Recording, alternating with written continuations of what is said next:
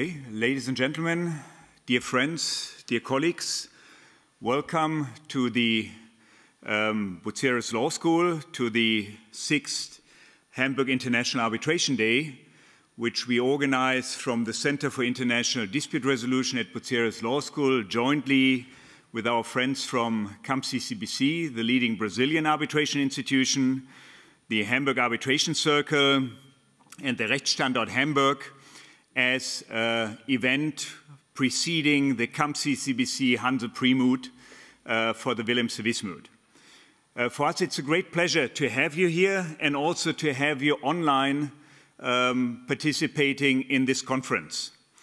We try every year to select some of the issues which are related to somehow the mood, and also some of the issues which are pertinent in arbitration practice, and where it would be nice to have a conference with a number of academics discussing the issues for a longer period, but not academics which are completely in an ivory tower, but mainly academics which have practical experience and look at it from both sides, from practice as well as from academia. Our topic this year, conflict of laws in arbitration, you could have a whole Hague lecture on that, like Judge Berman did. But we only have an afternoon, and therefore we had to make a selection of particular topics which are relevant. And one of the topics which would have been fitted in here well, we have used that for another conference which will take place on Thursday, again with Brazilian friends, on insolvency and arbitration, where we also have a section on conflict of laws. But today we concentrate on a number of conflict of law issues related to arbitration, related to the various issues in arbitration, starting with the arbitration agreement, going over the arbitrator's contract, and then also some procedural questions. And for that, we are very glad to have, again, a very international audience. We have speakers from Brazil, we have speakers from Norway, which teach in Norway but come from Italy, have spent some time in Germany, at least I assume that given the perfect German they speak. And we also have speakers from Serbia. Unfortunately, it's pandemic time. That means not all speakers will be here. We have some speakers who have to participate from home, and we are very glad that they, despite being affected, take the opportunity or take the time to present and participate at least virtually. With that, I wish us all a very nice conference. We have sufficient time to discuss issues, both from within the audience here, but also those of you who are participating virtually. We try to take your questions and include them into the discussion. With that, I pass on to my dear friend Eleonora Coelho from CAM-CCBC, who made it all the way from Brazil here. And we are very glad that we organize that jointly with you every year. And we're looking forward to a number of further successful conferences, then probably, hopefully, without COVID. Eleonora, thank you for coming.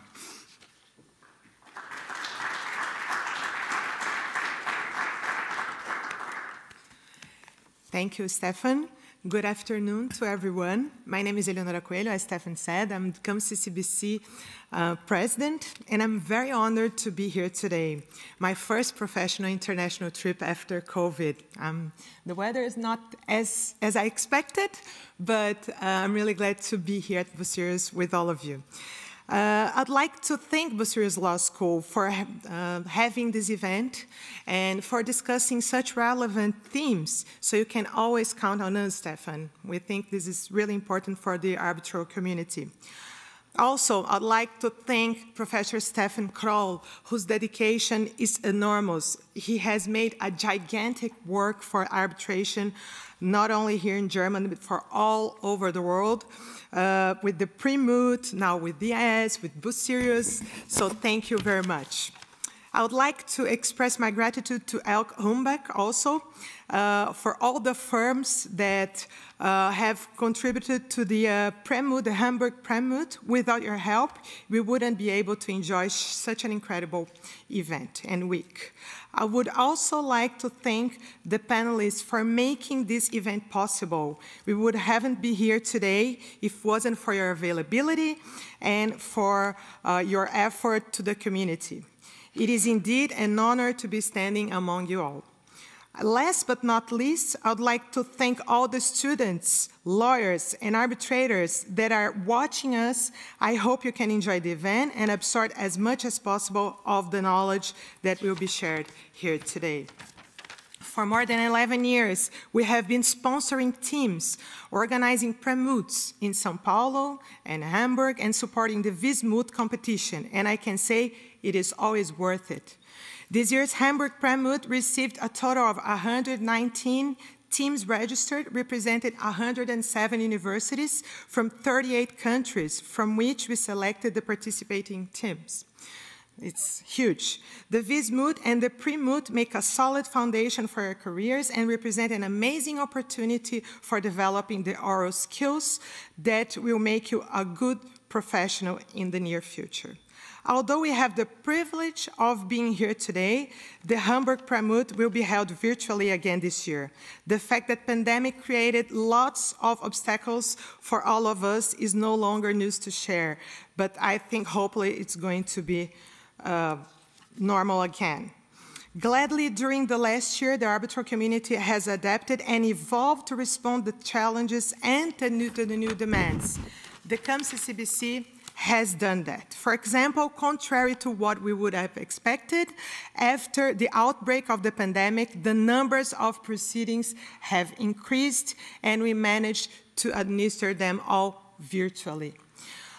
We had an increase of almost 10% in the number of cases, and from 2020 to 2021, an increase of 22% in the numbers.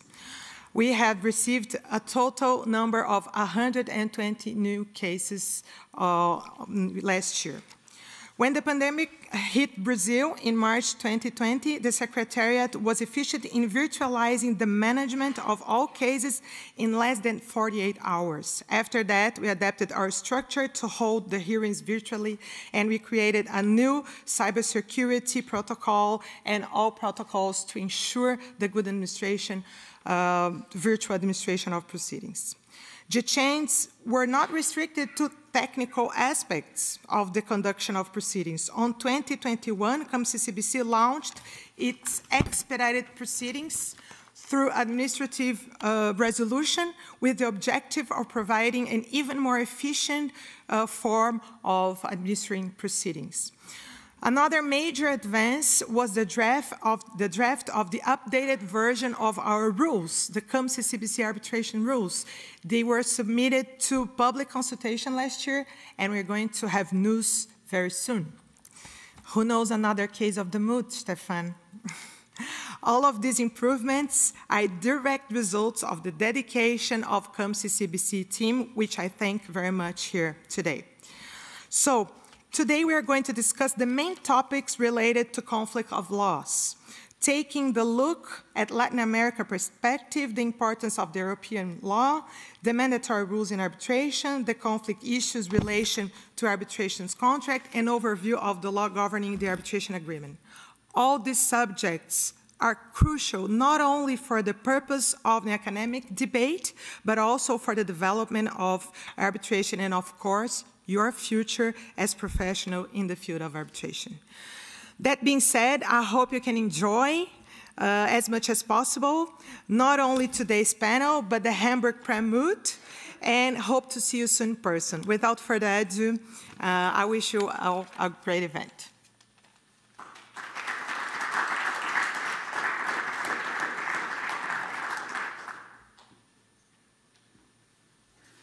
So our first speaker will join us virtually from Brazil. It's Nadia de Arroyo. She is an associate professor at the Pontifical Catholic University of Rio de Janeiro, where she teaches private international law. She holds a PhD in international law from the University of Sao Paulo and a master in comparative law from George Washington University. Her research and publications primarily focus on international contract law, international commercial arbitration, international judicial cooperation, and international family law. She's a member of the Permanent Review Court of the Mercosur and a member of the Brazilian National Group of the Permanent Court of Arbitration at The Hague.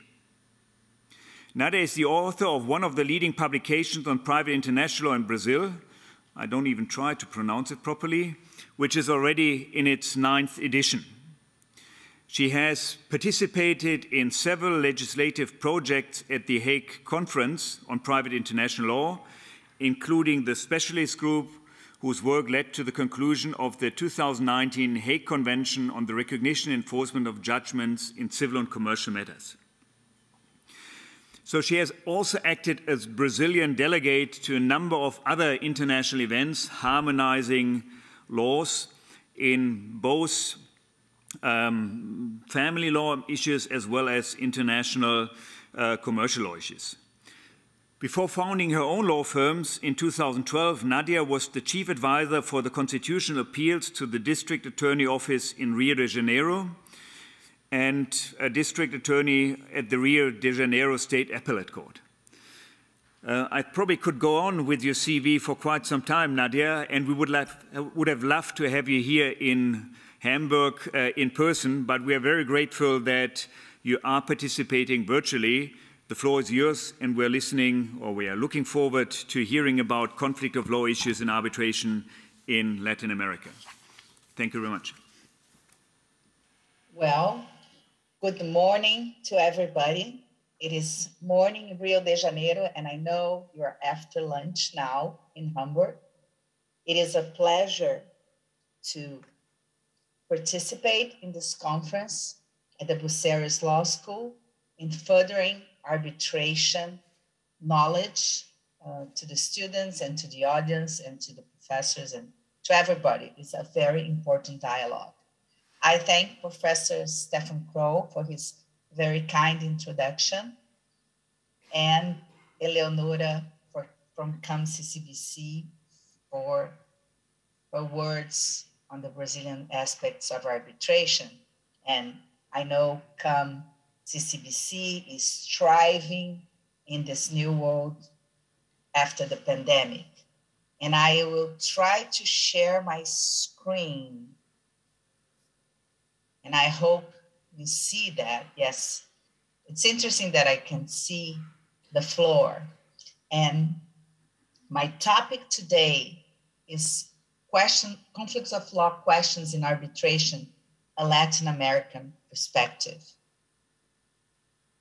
Well, while adjudicating a case, an arbitral tribunal will also deal with conflict of law issues concerning the applicable law in the international contract at hand.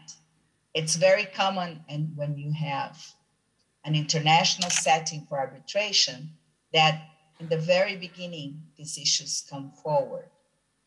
And in this presentation, I'll try to focus on the Latin American heritage and specifically in the countries of Mercosur. When I'm invited to a conference on Latin America, I'm always careful because I do not know the laws of all Latin American countries. But as I've been working on Mercosur issues for a long time, and as an arbitrator to the Revision Tribunal of Mercosur, at least the other laws of the three other countries of Mercosur, because we are four, Argentina, Brazil, Paraguay, and Uruguay, that I can speak of. So I focus the questions on the applicable law and what can the arbitral tribunal do when there's no choice of law in the contract in these four countries. But I have to say that the rest of Latin America, Chile, Colombia, Ecuador, Bolivia, Venezuela, they, and I don't know if I listed all, but they all go in the same direction. They are all civil law countries. They have all been participating for a very long time in the efforts of multilateral agreements in the region. And I will try to touch upon some of them. In the Mercosur countries, the principal party autonomies is well established now, but this was not the case for many years. And I will try to give you a little bit of understanding of what happens in the past. And I will also analyze what the arbitral tribunal can do in the absence of choice. When we study party autonomy, when we study international contracts, we always think, well, there will be a choice of law. That is not the case every time. Many times, the contracts do not have a chosen law, and that provides an issue for the tribunal to decide. Well, going a little bit back in the history, I'm very proud to say that Latin America was the first continent to embrace multilateral negotiations on private international law. And that was done by the Treaty of Lima of 1878, even prior to the Hague Convention of Private International Law, to the Hague Conference of Private International Law in 1893.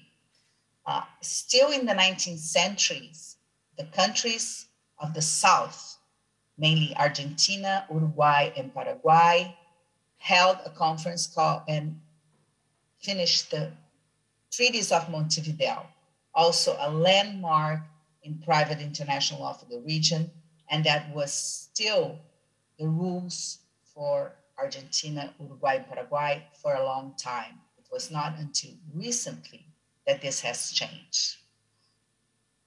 The Lima Treaty was did not have go through with the countries. It was not widely accepted, and the efforts of the region continue, and the special group of jurists had this Lafayette Pereira's project on a code of private international law in 1912. This did not go forward because of First World War, and only in the late 20s, with the Bustamante Code, a real code of private international law was enacted in Latin America, and it's still in force today for more than 16 countries. And these international conventions went gradually into accepting party autonomy. The principal party autonomy in Latin America was not very well seen in the beginning of the 20th century because Latin America, and especially Uruguay, Paraguay, and Argentina, they received a lot of imports, and they did not like the fact that when you have damage on transportation, the applicable law would be that of the seller, and the seller most of the time try to impose a clause with exclusion of damages or with a ceiling for the damages. So it is not a surprise that most countries in Latin America were against the party autonomy principle. And we see with the Treaty of Lima that the main rule was the rule where the contract was signed, and the treaties of Montevideo were the rule of performance, which is still the main rule for Paraguay, Uruguay, and Argentina. The Bustamante Code were on the side of the law where the contract was finished. And finally, in 1994, we had a CDIP 5. CDIP stands for Inter-American Conference specialized in private international law. This was an initiative of the OAS that in the 70s and on, instead of reforming the Bustamante Code adopted a way more similar to the Hague Conference style with specific conventions for each topic. And in the 5th meeting in 1994 in Mexico, the Inter-American Convention on the Law Applicable to International Contracts was finished. Well, this convention, although widely recognized as an important document, was not very successful in being accepted by the countries. There was a very low level of acceptance. Only 2 countries ratified the Mexico Convention, Mexico, of course, and Venezuela, which at the time, with the leading of Professor Pararanguren, which ended up as a judge in the International Court of Justice, had a very developed way of looking at private international law and helped the negotiations. And he was chairman of one of the committees of the CT5. Thus, I think he was able to convince his government of the importance of the convention. But that was not the case with the other countries. Their main features of the conventions are important to convey here because although the convention was not adopted, its provisions become a reference to other international initiatives and furthermore, an inspiration to the change of legislation in the region. And that's what I think is the main heritage of the Inter-American Convention on the Law Applicable to International Contracts. It really helped change the mood, change legislation that would not allow parties to choose the law they wish for their international contract. I have here just the main articles of the convention. I want to focus on Article 9, the default rule, and it was also the first time that in Latin America, instead of using as a default rule the place where the contract was signed or the place of performance, we moved towards the most closely connected ties. And this was also an inspiration, not only of American principles, North American principles, but of the Rome Convention of 1980 that in Europe ended up being now Regulation 593. Also, very important to the convention was the use of lex mercatoria, the possibility to use other things than just the law of one country. And Article 10 was very much fought by Professor Junger that was present in the conference. And it was his goal to have the provision that would allow the use also of guideline, customs, and principles of commercial law, as well as commercial practice and usuals in the applicable law of international contracts. Well, the Mercosur area, the idea of integration between Brazil, Argentina, Uruguay, and Paraguay started in 1991 with the treaty. And all the other legislations were called protocols, but in fact are as conventions. In the 90s, there's a group of conventions on international cooperation, the Las Leñas Protocol on responsibility for accidents on the road, the San Luis Protocol. And in the arbitration area, we have the Mercosur Agreement on International Commercial Arbitration in 1998. It is in force in the 4 countries, and it applies Article 1 for all international contracts among private parties that will use arbitration as their means to disputes, to solutions to their disputes. It applies to private parties, to businesses, and it's focused on international commercial arbitration. Its scope is as long as a party has habitual residence or place of business in a Mercosur contract, country, or the contract has a contact with a Mercosur country, it can be used. But it allows the parties to opt out, although there are 5 points where the protocols could be used. It always allows the party to opt out. I don't know why the Mercosur agreement is not most widely known. I do not have information on whether it is used, but it's certainly a way of seeing how arbitration in these very complex cases can be dealt with. It has, I will not touch upon the whole protocol, but it has very interesting provisions for all the conflict matters that we are always asking ourselves. How would an international arbitral tribunal deal with it? And I don't see these rules in other laws and regulations of the international arbitration centers. So I think, although I know the Mercosur agreement is not widely used, it could be studied more in depth and help prepare for such cases.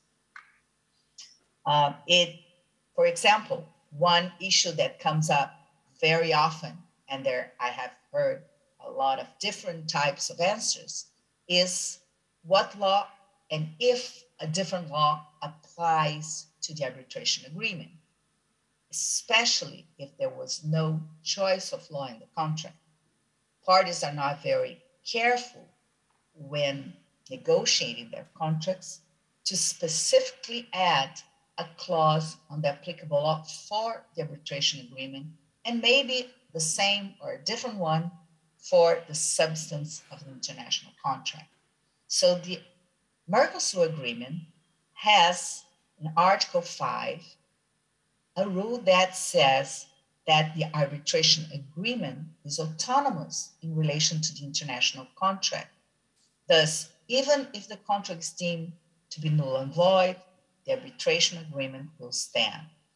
Also, it has 2 articles that I put here for us to see on formal validity and on capacity, the very current dépeçage situations we deal with when we need to decide which law applies to the contract, to the capacity of the parties, and to the validity of the document.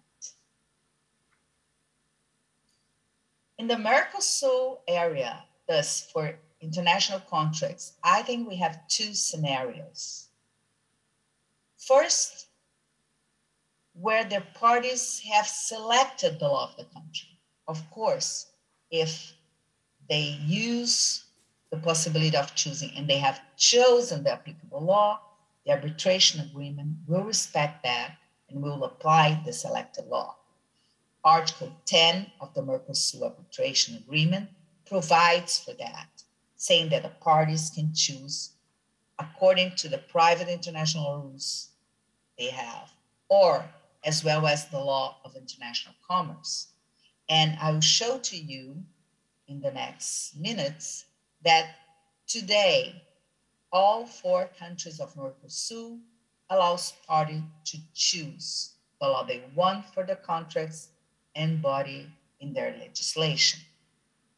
On the other hand, Article 10 also provides when the parties have not selected the law of the contract.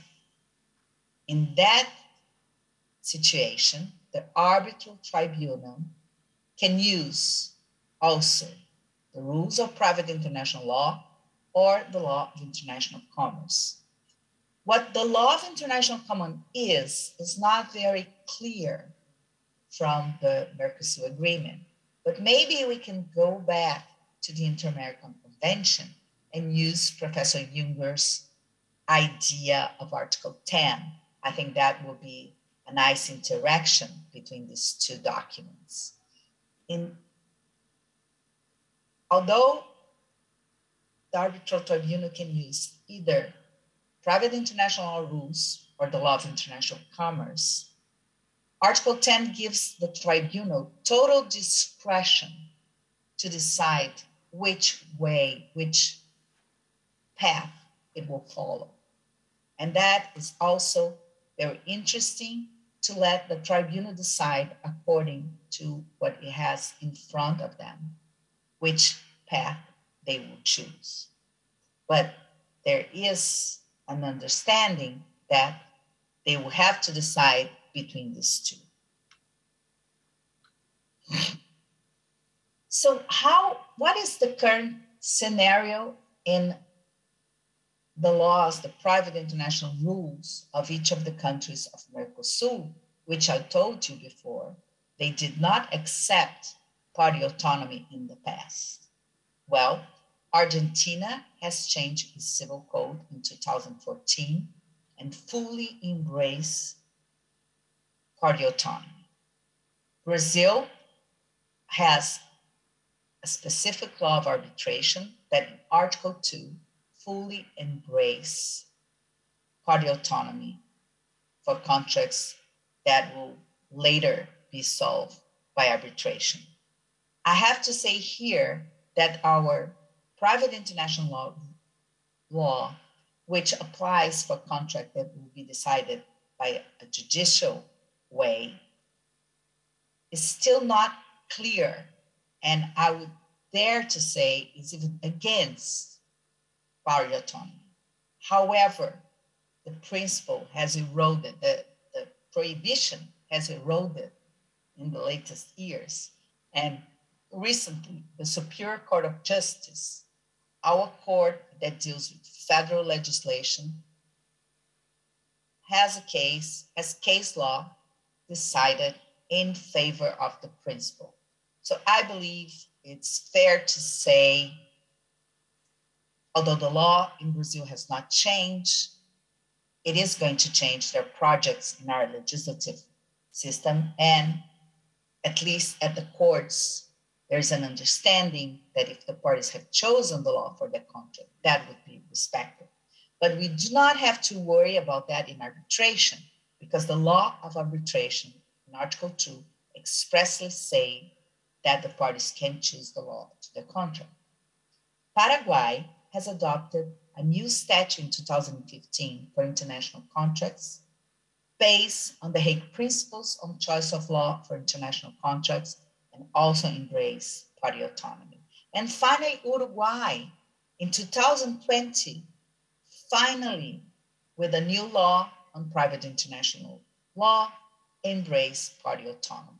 So it's fair to say that in the Mercosur countries, all of them embrace party autonomy. Well, what do we do in the absence of choice? What is interesting is that the also recent law of Argentina, Paraguay, and Uruguay allows the tribunal to make this decision based on what it deems more appropriate to the case. Paraguay does not have such a rule. It goes to the conflicts rules of the most closely connected. And Brazil does not have a direct rule that would allow the arbitral tribunal deciding which way to go. Thus, the law of introduction would apply. But it's interesting, this development in Argentina and Uruguay that allows the tribunal to select the law in conformity with the criteria it considers more appropriate. And it's certainly in line with Article 10 of the Mercosur Agreement. Well, I'm heading to my conclusions. I hope that my timing is within what the conference expected.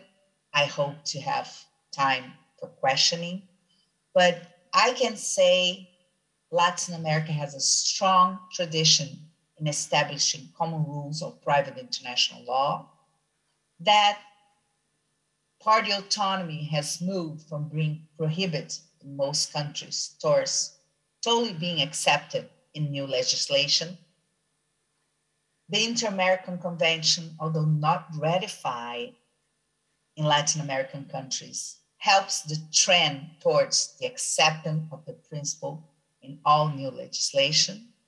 And in the Mercosur area,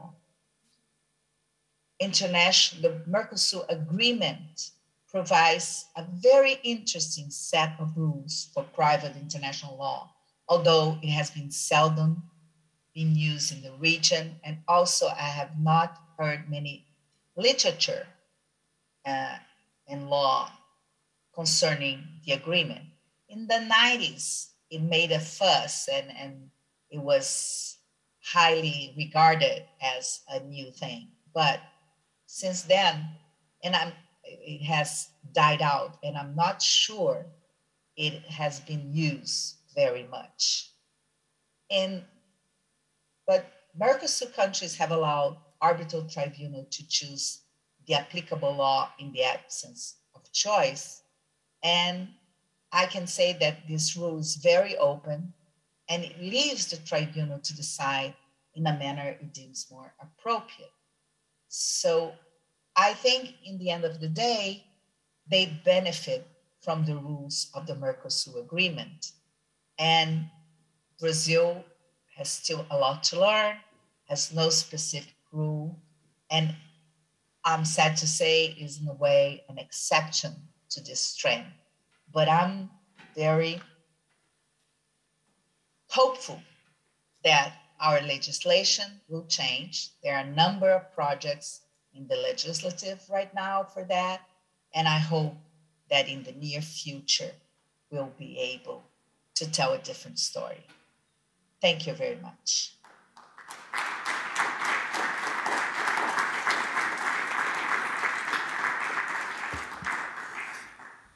Thank you, Nadia, for that excellent presentation of the law of Latin America.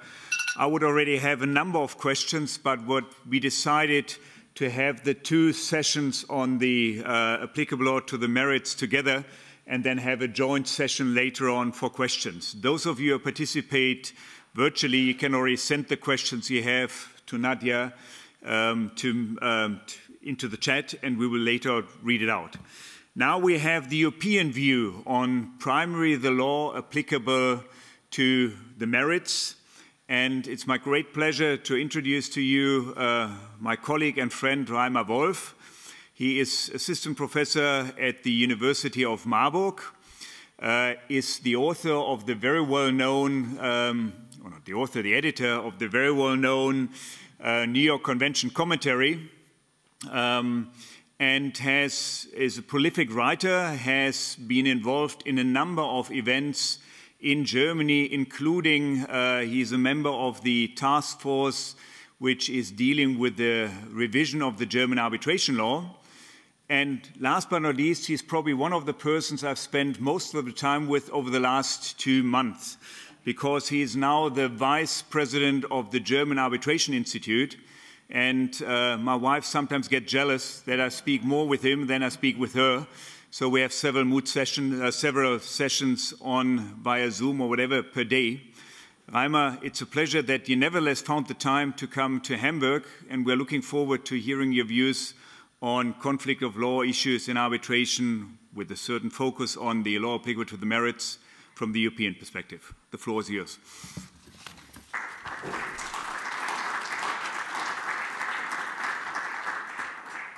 Thank you, Stefan, for that kind introduction. Thank you for having me here. And it was actually not a joke that we spent most of our time together. Just to give you a short impression, the last email that I sent out last night has been somewhat past 11 o'clock p.m. And the first video session that we had this morning was 7 a.m. And sometimes it's 4 to 5 a day. So I always know what Stefan is wearing that day before he switches on the camera. So I'm privileged to see you in person today. Thank you for this. I have the honor to speak to you about conflict of law questions in arbitration, and specifically the relevance of European law. I will primarily focus on the relation between the so-called Rome I regulation and arbitration, arbitral proceedings. So the question, to what extent does the Rome I regulation influence the law applicable to the merits in an arbitral proceeding. And I understand that not every one of you is actually from a European Union country, and that is why I will try to, well, provide you with some basics in a first step, try to guide you through the different regimes under the Rome I regulation and in arbitration in a first step, and after that we will look into the specific question to what extent does the Rome I regulation apply in arbitral proceedings, yeah, for identifying the proper law to be applicable to the merits. There are a number of, well, text instances where we'll look into. The more exciting part will be the next, where we look into the more substantive question whether Rome I should apply or does apply in arbitral proceedings.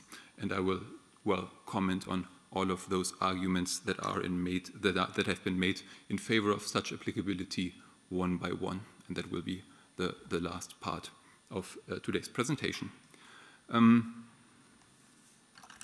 I guess I can switch it with this, right? I can, great. So I've brought with me, that's relatively boring, and I have to excuse going back. This is the only picture that you will see in this entire presentation. Yeah? This is the seal of the university. This is quite old, and enjoy, so the rest will just be text. Normally I would be killed, but I have some distance here to the audience, which is good. So this is the first wonderful text slide. This first wonderful text slide provides you with actually the choice of law provision applicable in arbitration on the left side, and the respective provision of Rome I, of the Rome I regulation on the right side. Since we're discussing that in a European context, and we do not have unified arbitration law in the European Union, I have relied on the so-called model law, on the UNCITRAL model law in international commercial arbitration. That's abridged here with ML. So every time ML shows up, that is the UNCITRAL model law on international commercial arbitration. And Article 28 of that model law defines the rules applicable to substance of the dispute, and says, well, the arbitral tribunal shall decide the dispute in accordance with such rules of law as are chosen by the parties as applicable to the substance of the dispute. So, and on the right-hand side, the Rome I regulation, which has a more complex name, in fact, so that's likewise an abbreviation, that is the Regulation EC number 593 of 2008 of the European Parliament and of the Council of 17 June 2008 on the law applicable to contractual obligations, Rome I. And I'll refer to that as Rome I. You'll find that on the right side of the slide here. And its heading reads freedom of choice, and the contract shall be governed by the law chosen by the parties. And at first sight, and that's also what the heading of the slide says, that reads pretty well similar. So the tribunal shall decide in accordance with the rules of law chosen by the parties, and the contract shall be governed by the law chosen by the parties. So there doesn't seem to be much difference. However, if we take a closer look, then we see that Article 28 of the model law speaks of rules of law in its first paragraph, while Article 3 of Rome I speaks of law. And law is a legal regime of a given country, and rules of law could be a given legal regime of a country, but could also be something different. So that could also be something that is international in nature, for example. So the CISG, if it doesn't apply by virtue of states having become member to the CISG, that could be a rule of law. Or principles could be a rule of law where parties agree on principles of international commercial contracts, for example, or UNIDROIT principles or whatever to govern their contract. That is also possible. Or they invent rules of law on their own. Yeah, so that all works under Article 28. that does not work under Article 3 of the Rome I regulation. So before a state court in the European Union, you cannot choose anything else but the legal order of a given country. Yeah? And that's it. So it's just law and not rules of law. And that becomes even broader in Article 28 of the model law. If we look into the third paragraph, which is printed below, the arbitral tribunal shall decide ex aequo et bono if the parties have expressly authorized it to do so. And that tells us that it's not necessarily a rule of law in the sense of this is a legal regime that applies, but that can also be a regime of fairness, yeah? Of, well, the tribunal shall decide as it deems fit, yeah? What it finds best, what it feels is most suitable, ex aequo et bono. Yeah? So even that is included, yeah? And that is much broader, and that is much beyond what a state court in the European Union could apply. So that's the first part of the story with Article 28 model law and Article Rome I regulation. We have, in addition, a number of rules on what I've called here weak party protection. So in Rome I, there are a number of specific contracts set out which have one weaker party as a party. A consumer, for example, or a taker of an insurance, or an employee. And those weaker parties are protected by Rome I. And Article 6 protects consumers, Article 7 takers of insurance, and Article 8 employees. And they benefit from those provisions to an extent that the parties to such specific weak party contracts cannot choose another law than that one that is advantageous to that weak party. To keep it short, it's a little bit more complex in reality, but that's the core, I believe. And you'll see on the left-hand side of this slide, nothing. So in arbitration, especially under the model law, there is nothing on weak parties. And if we continue to which law shall apply if the parties haven't made a choice, yeah, so that what we just discussed have been settings of choice of law, broad liberty of the parties to choose the applicable law with the exceptions of those weak party contracts. If the parties have failed to make a choice of law, then under Article 28, second paragraph, the arbitral tribunal shall apply the law determined by the conflict of law rules which it considers applicable. So that is a very, well, let's say, generic phrase. While in the Rome I regulation, again, here it's not the full text, it's just a summary, there are more specific criteria to determine the applicable law in case the parties didn't make a choice of law.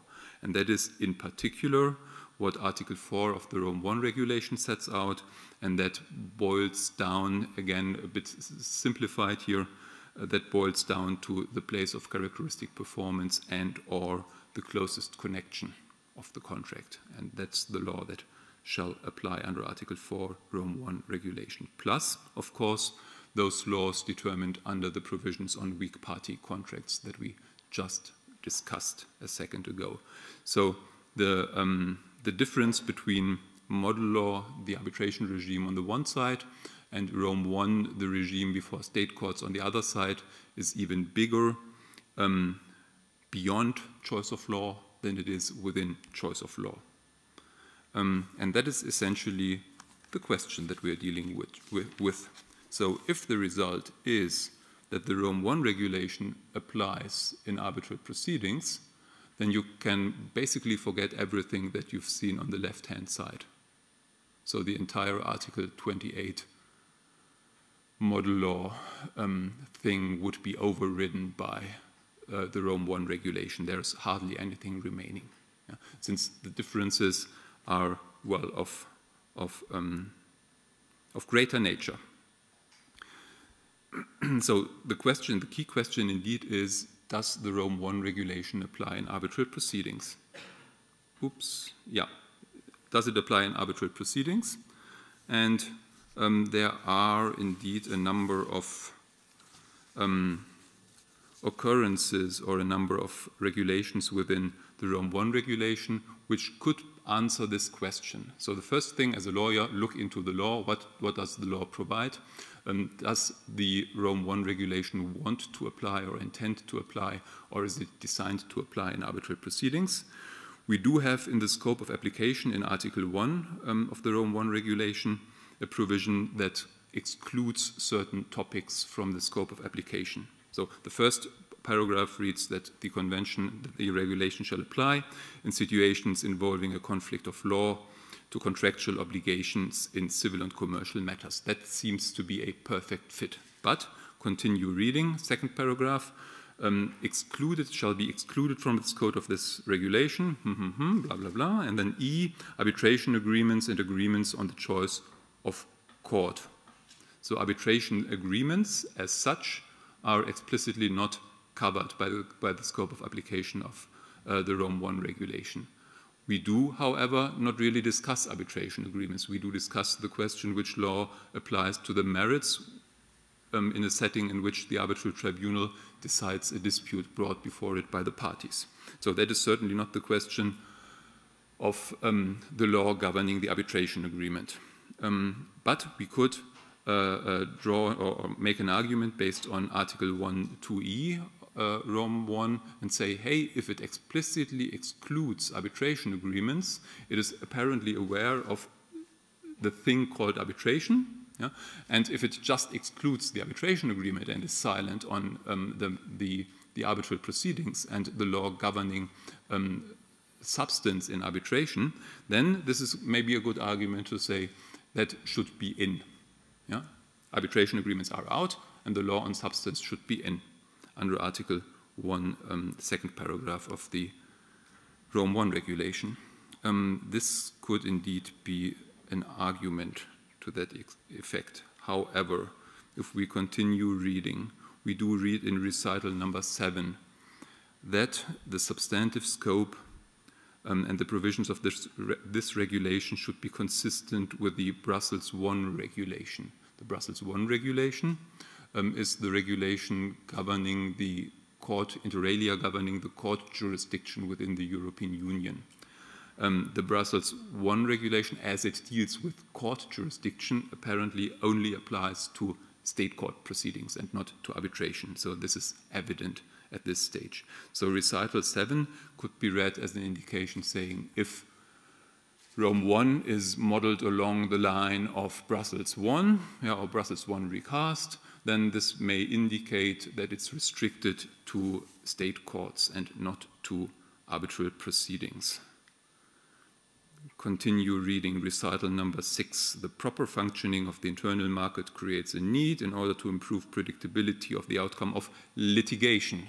Yeah, that's again more an indication that it's restricted to state court proceedings and not to arbitration. Recital number 37.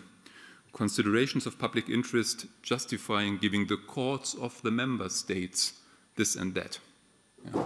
Explicit reference to the courts of the member states. In other recitals, we have references to courts or tribunals of member states. Yeah.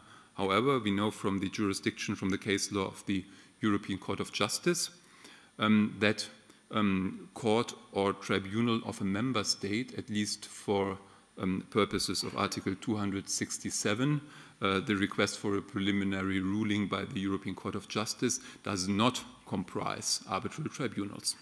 So an arbitral tribunal can never submit a question of law to the European Court of Justice. Yeah? This is restricted under 267 of the Treaty for the Functioning of the European Union to state courts. Yeah?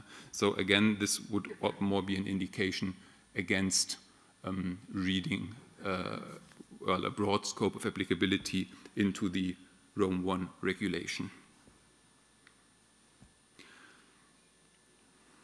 That has been the relatively boring part of the presentation. That's just reading, and the outcome is, well, you can read it that way, but the better grounds speak in favor of reading it, well, in a narrow fashion.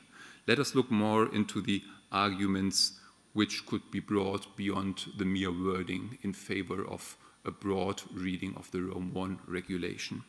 And there are essentially three that hold some convincingness. The first is we need to protect weak parties. If we have consumers, if we have takers of insurance, if we have employees, yeah, their need of protection cannot depend on whether they are before a state court or before an arbitral tribunal. They need protection. Yeah? And one means of protection is the mandatory rules on choice of law as contained in the Rome I regulation. If we leave it with Article 28 of the model law, there is no protection left at all, and this is an unbearable result. Second argument in favor of the applicability of the Rome I regulation to arbitration, that the Rome I regulation shall be comprehensively applicable. So the idea is to have a really unified regime of conflict of law, yeah, throughout the entire European Union, applicable before every single state court and be applicable before every single arbitral tribunal. Yeah. That is the dearest wish, I believe, of everyone who does unification of law, yeah, to have a comprehensively applicable stipulation that applies everywhere. And the last, and that goes hand in hand with the second argument, is that arbitral tribunals and state courts are deemed to have an equivalent standing. So the national legislators assume and have indeed stressed that arbitration is not a, let's say a second-class legal protection mechanism, but it's on equal footing with state courts. Yeah? And if it's on equal footing on state courts, you can make an argument to say, hey, if that is essentially the same, then we apply essentially the same rules, including Rome I. These are what I find the best arguments that are brought for a broad reading of Rome I that includes arbitration. However, none of those is convincing. I will discuss that. I will not close here, but I will discuss that step by step, argument by argument, starting with the last, then second, and then the first one.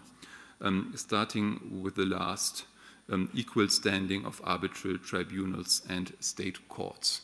There is some truth in that argument. Yeah? It is true that the outcome of an arbitral tribunal, of an arbitral proceeding, is an arbitral award, and this award becomes res judicata, yeah, and can become the basis of enforcement, and that the state the states lend their powers to the enforcement of arbitral awards. Yeah? So all of that is true, and it is also true that this works only in light of the fact that there are procedural guarantees beforehand. So it would be unthinkable to have a procedure that ends with something that becomes res judicata, but that does not guarantee or that does not contain basic guarantees of a fair proceeding. So that is connected. Only something that is a proper proceeding can result in a document that becomes res judicata. So that much is true. And it is true that that's one of the reasons, by the way, why you can't expedite arbitral proceedings too much, since you need to grant the right to be heard, yeah, if and since the outcome shall become res judicata. However, as true as this is, this has nothing to do with the standard for decision on the merits. So it's one thing to grant the right to be heard, and it's one thing to have a fair proceeding, and it's an entirely separate thing to identify the standard under which the decision is to be made.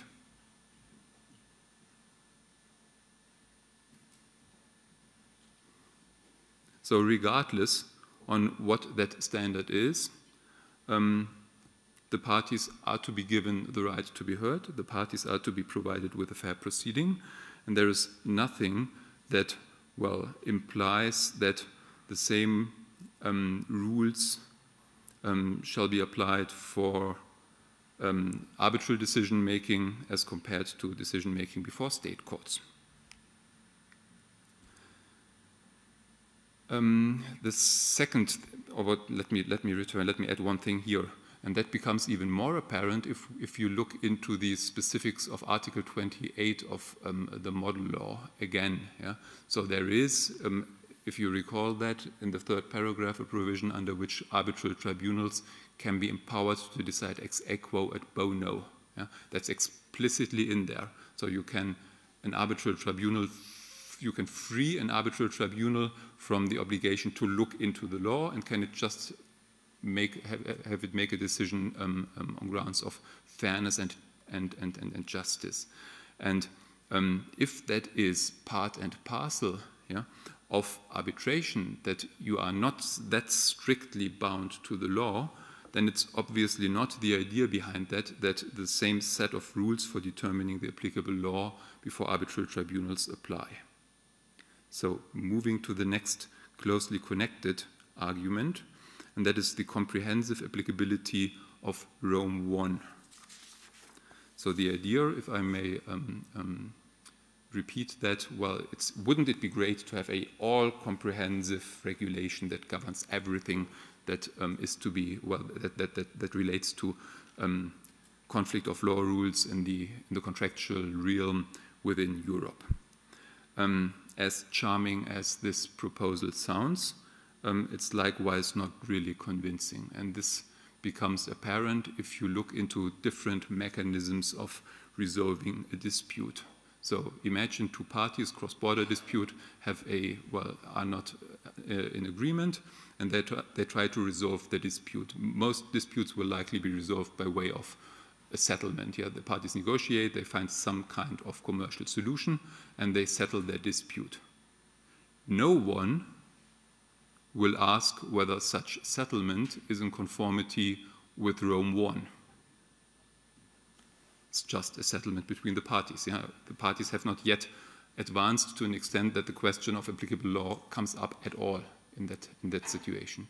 Same if the parties employ the services of a mediator. Yeah? The mediator assists the parties to reach an amicable solution. Yeah? If he is successful, or if she is successful and the parties come to a settlement, again, no one will ask, does this settlement comply with Rome I? Yeah, this question just doesn't come up. Mediation is heading for win-win settings where the parties advance their interests. It's not heading towards a Rome I compatible result. Yeah. Same for conciliation. Yeah, if conciliation reaches a result, no one will ask, does that apply, or is that in conformity with Rome I? Yeah?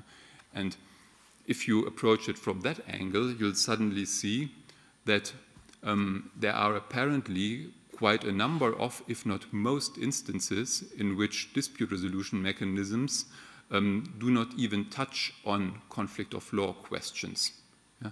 So the all-comprehensive applicability of conflict of law questions, as this argument goes, is out of reach in any event.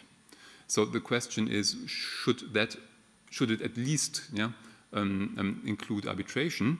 But what for? So most of the dispute resolution mechanisms are out in any event, and if arbitration allows for, well, other means of dispute resolution, for example, again, the ex aequo et bono decision, yeah, that is evidently outside conflict of law questions, and there is actually no need to put it in at that stage.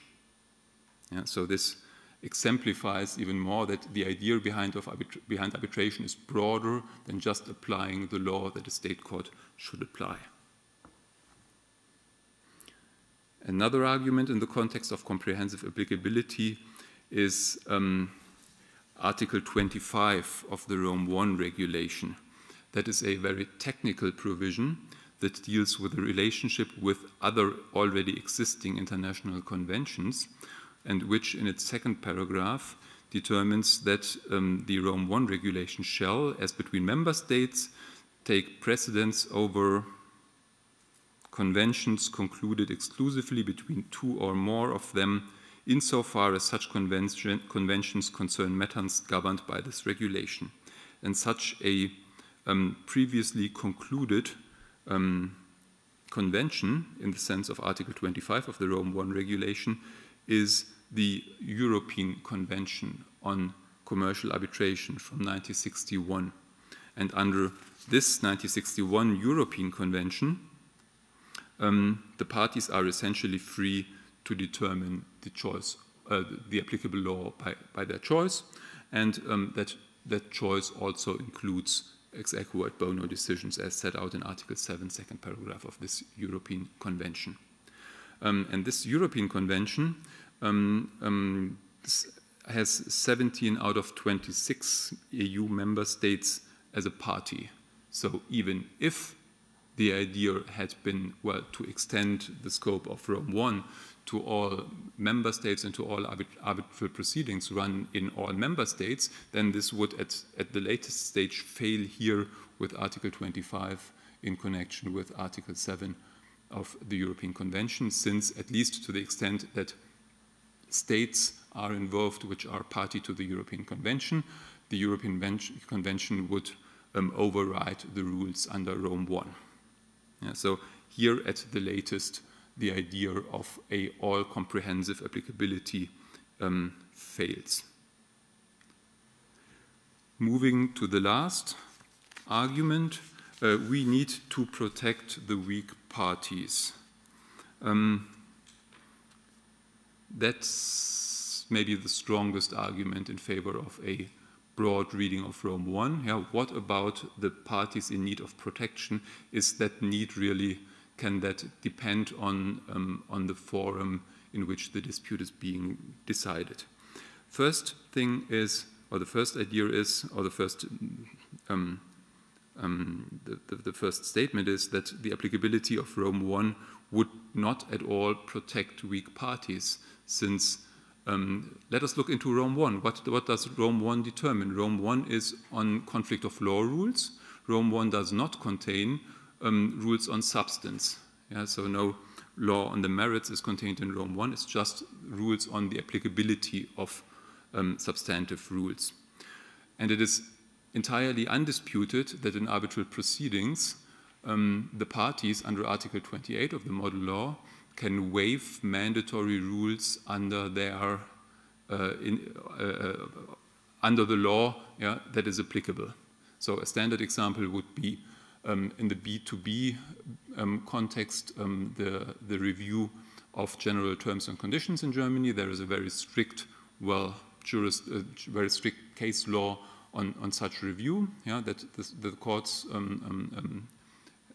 have been holding over the last several years. That is mandatory, obviously, but in arbitration the parties can agree to take those rules out. So they can agree to have German law applicable, yeah, with the exception of B2B general terms and conditions review rules. And that is undisputed, that works. Yeah. If, however, you can take out mandatory parts of the applicable law in arbitration, yeah, what sense then does it make to have mandatory rules for the choice of law? Yeah, if the law where you point to, yeah, is in your hands, yeah, then you are pointed, mandatorily pointed to the law of the state A, yeah, but you are free again to modify the law of this given state. So it doesn't make much sense to uphold mandatory conflict of law rules if the law thus determined is deemed to be waivable in, well, not in its entirety, but in large part. Second thing, even if that worked, and again an even if argument here, even if that worked, the entire idea behind Rome I is uniformity, yeah, and its protection of weak parties, and it's that a court that is concerned with a question under those weak party contracts and is unsure how to decide has to ask the European Court of Justice for a preliminary ruling. So it is bound by that case law, and it must ask for such preliminary rulings. That, however, doesn't work in arbitration. So this entire mechanism on tying the fora to the jurisdiction of the European Court of Justice doesn't work. So, and that is why the entire Rome I regulation does, even if it applied mandatorily, doesn't really work to protect the weak parties. And and there's actually no need to do so, since there are other mechanisms to protect weak parties in arbitration. Mainly two of them. One are the so-called overriding mandatory provisions. Second is that any award must comply with public policy, including European public policy. I will go into a little more depth as to both of those arguments here. The first is, first are the overriding mandatory provisions. They are defined in Article 9 of the Rome I regulation, which, as we know by now, is not mandatorily or is not applicable in arbitral proceedings. However, the definition provided here is generally accepted. So we can take from Article 9.1 of the Rome I regulation the definition that an overriding mandatory provision is one that is regarded as crucial by a country for safeguarding its public interests to an extent that it shall apply irrespective of the otherwise applicable law. Yeah? So if the concern or if the protection of a weak party is really that important, yeah, then it already applies by way of an overriding mandatory provision in arbitration. Article 9, Rome I regulation, its paragraphs 2 and 3, contains some more detailed rules which in any event don't apply that strictly in arbitration. So we can skip that and move to Article 34, which concerns the second thing, which is the public policy test for arbitral awards. And any arbitral award is subject to a state court review for compliance with public policy of that state. And under the case law of the European Court of Justice, public policy of any European Union member state also includes European public policy. And part of that European public policy is, inter alia, consumer protection to a certain extent. Or phrased differently, some rules of consumer protection. What is really important for consumer protection is part of European public policy, and therewith an arbitral award that violates these basic rules will not stand review, state court review in setting aside or recognition or enforcement proceedings. So it's not only that Rome I wouldn't do the job for protecting the parties, but it's also that there is protection by other means. And one final inconsistency, and that's the last slide.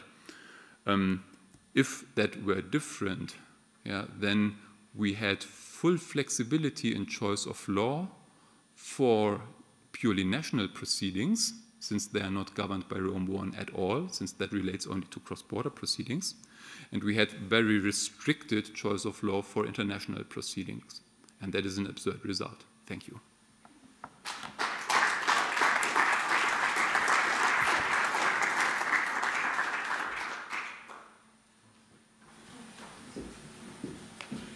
I must sit here and answer questions. Yeah. You didn't announce that. Thank you, Reimer, for that comprehensive discussion about the application of European law in, or at least the Rome I regulation in arbitration. We have now a quarter of an hour for questions to both speakers. Are there already any questions in the audience here? Well, there are several. Let's start with my co-director, Carsten Thon. Yes, thanks for your presentation. As with regard to your presentation, I thought it was possible to come. So thanks for your presentation. Actually, I'm totally in consistence with your point of view that, as my colleague was very surprised, that arbitral tribunals are not bound by Rome I. Maybe for a reason you wouldn't like, because I think it's not on equal standing. Because actually, my basic argument would be a court is bound by law and statute, as it's written in our constitution. An arbitral tribunal isn't. So you have a bigger freedom. A court couldn't decide like arbitral tribunals under Article 28, paragraph 3, just without any regard of law or statutes.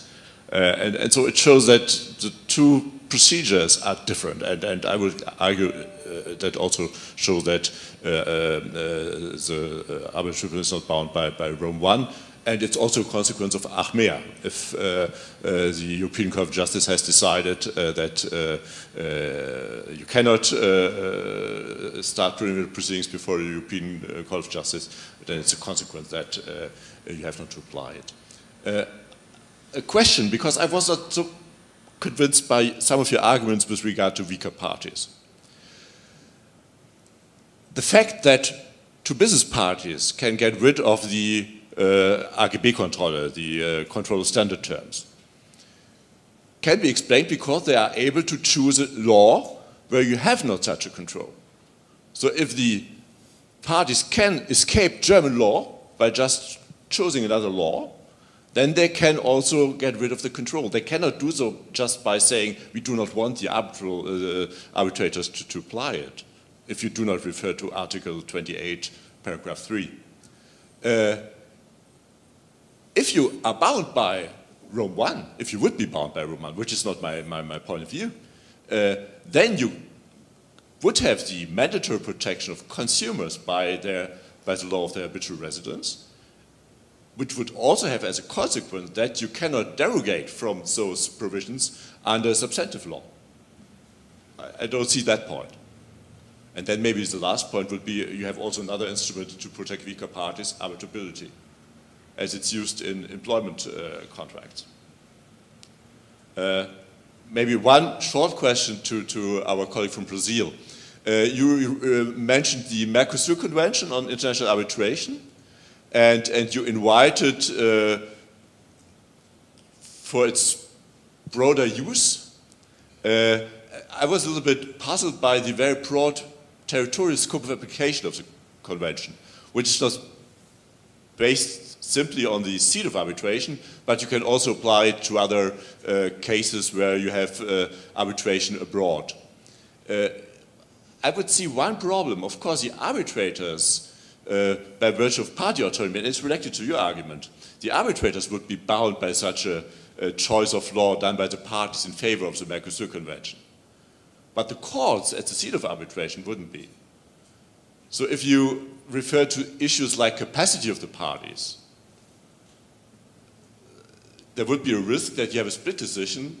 The arbitrators would decide upon the capacity of the party, but a court which would be involved in preliminary proceedings or parallel proceedings or in the proceedings of setting aside would apply different conflict of law rules, namely the one at the seat of the court, at the next forum. Was too long, I know. Yeah, thank you for that question. I would indeed say that, so I'm with you that if the matter comes up before a state court, you could not do away by way of agreement with the review of standard terms and conditions in B2B contracts. In arbitration, however, that should work. So if you agree on German law being applicable with the exception of this B2B standard term control, then this shall be valid and shall be working. So there is no need to go to Switzerland with your place of arbitration. You can stay in Germany, just exclude the general terms and conditions control. But have an arbitration in Germany and just choose Swiss law to be applicable. Yeah, that likewise works, but it works regardless of whether there exists any other law that doesn't have such broad terms and conditions control. So I believe, so you can, that's more a German perspective. So if you choose German law, yeah, and and then the question is that essentially part of public policy, that you have an extended B2B control review, yeah?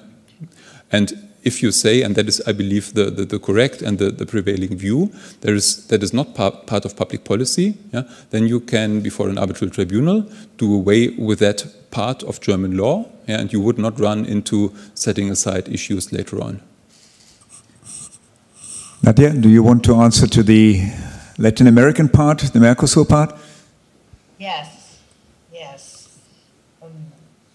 From what I understand, the problem is whether the tribunal uses the rules of the Mercosur agreement, and later on, if there is an issue in courts, the courts would be bound by another law. Well, it is quite wide, the scope of the Mercosur agreement. That is true. It allows parties to choose the Mercosur agreement.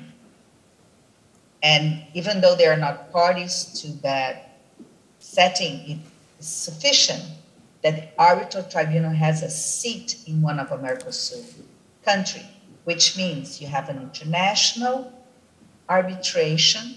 Parties are from 2 different countries, and only the fact that they choose the seat in a Mercosur country, they are able to agree that the Mercosur agreement will be binding to them. They will submit to the agreement.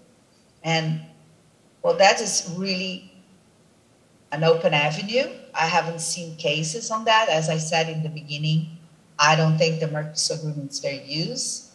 But if it's challenged in courts, I don't think the court will go to the merits of what the tribunal did. So I don't see either, even if there's a nullity on capacity, yes, you may go further, but in fact, they would not review the merits of the case, and the case would already be decided, and I think the capacity is part of the case. So I don't see how, although the courts will have a different set of private international rule, that would interfere with the use of the Mercosur agreement. Thank you. There was another question up here. Thank you. Thank you. Well, thank you for 2 very interesting interventions. I have a question on the question of applicability of Rome I to arbitration. I do agree that the 3 arguments that you mentioned in favor of application are not convincing. So I would not have used those arguments. There is one argument that I think that is more likely to be referred to, not necessarily for saying that Rome I is binding, but that Rome I could or should be taken into consideration by arbitral tribunals. And it is that it gives a basis for exercising the discretion of the arbitral tribunal in a predictable way. So predictability is very important to the parties.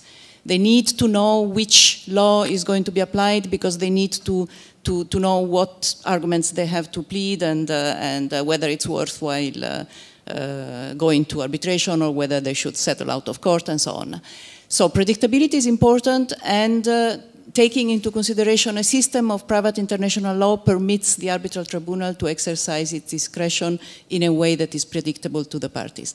And in addition, it gives the arbitral tribunal a basis to try to avoid the risk of rendering an award that will be set aside or will be refused enforcement on the basis of what you were mentioning, the public policy exception that otherwise would, that the award otherwise would be exposed to if the arbitral tribunal was disregarding completely any question of which law is applicable and are there any overriding mandatory rules or is there any public policy issue. So, thank you. I agree. Okay. You're giving in too fast. That was not a good...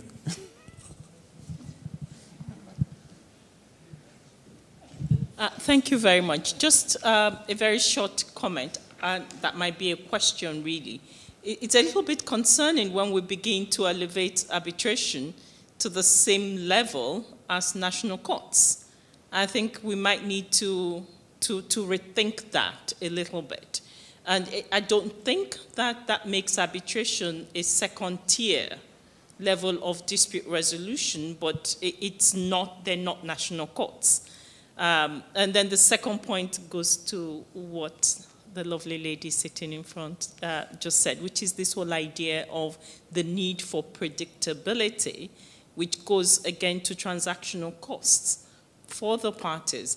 And then I was just wondering if the Rome I makes that distinction between procedure and substance, because Rome I applies to the substantive part of it. And the elimination or exclusion of Brussels I as it relates to courts and arbitration being questions of procedure, and whether that has any impact on the analysis that you made. Does the question sound, is it reasonably clear? You're looking puzzled. It is currently a bit tricky to meet all the expectations. Sometimes I speak too long, then the answers are too short, then I frankly don't understand the third question. The second one, I can certainly spend a word on that. This is indeed true, especially if you are the one who has to determine the applicable law under Article 28, second paragraph of the model law, and it just says choose the one that you deem fit. Yeah, then it's always better to look into, well, an inapplicable law to see what that would provide in case it had been applicable, instead of just, well, rolling the dice. Certainly, yeah, so that's certainly a good idea to seek guidance or persuasive authority from Rome I. Your first question had equal standing, right? So that is at least what the German legislator had positively put forward, to say arbitral tribunals are different from state courts, yeah, but they are operating on the same level, and they provide the same level of legal protection as a state court does. So at least from that perspective, there is no, yeah, it's different. It's not the same, certainly, yeah, but it's not second class. And the third question, you would need to rephrase that if I shall answer it. Well, it was just on procedure. The difference between procedure and substance. Yeah. So the internal yeah. content. Oh, sorry. Just the internal content, what Rome I provides for, and the guidance is substantive.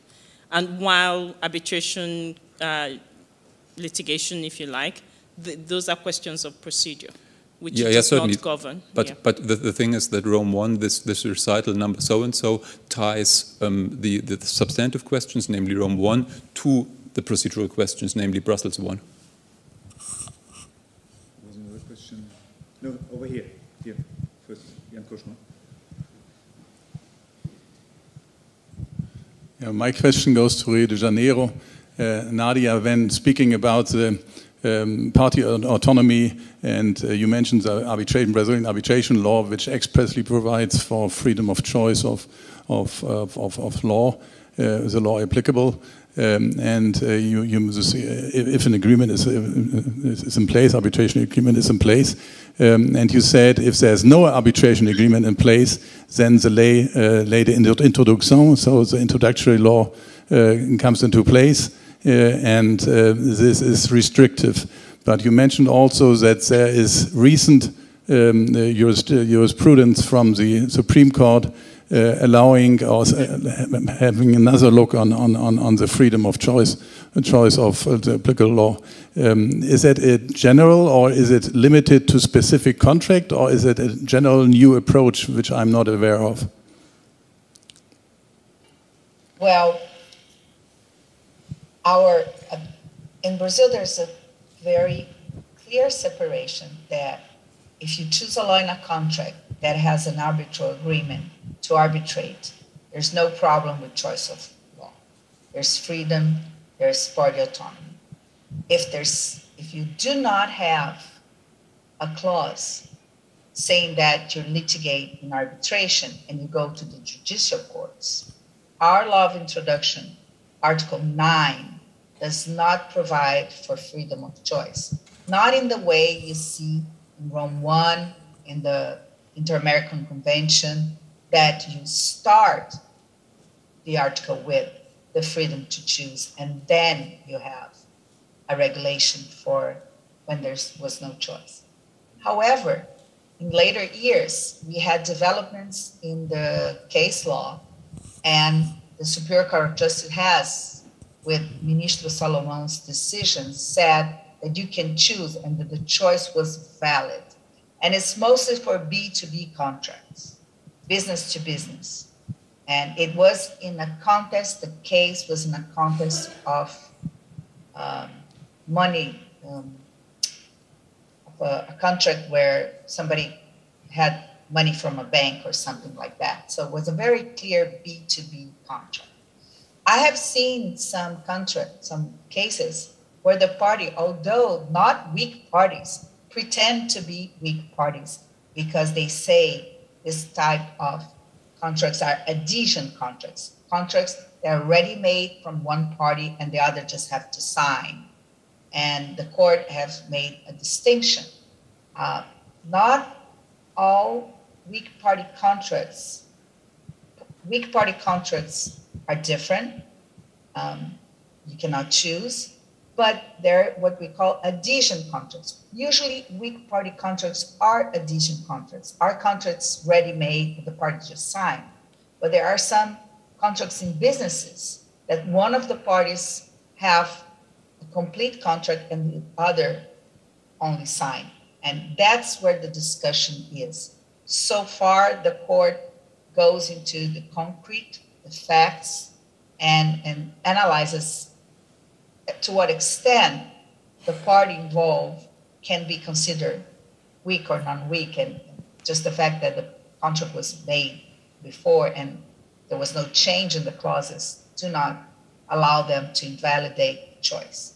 So we are heading towards freedom of choice, yes, through case law, and there's currently legislation in the legislative to change Article 9 and to embrace party autonomy.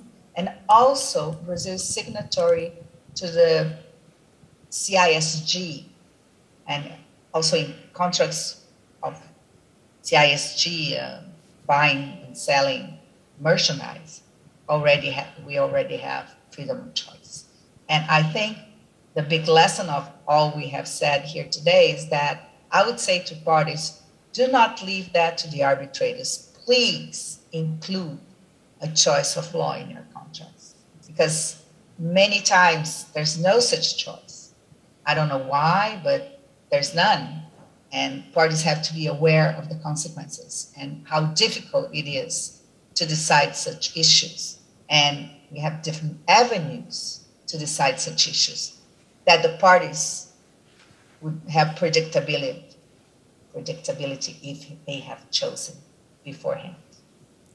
Thank you, Nadia. In principle, it would be coffee break already, but I see there's a number of questions. At least I want to give our foreign audience the opportunity to something. Ismail, we want to have the Egyptian perspective as well. Thank you very much for this very interesting presentation.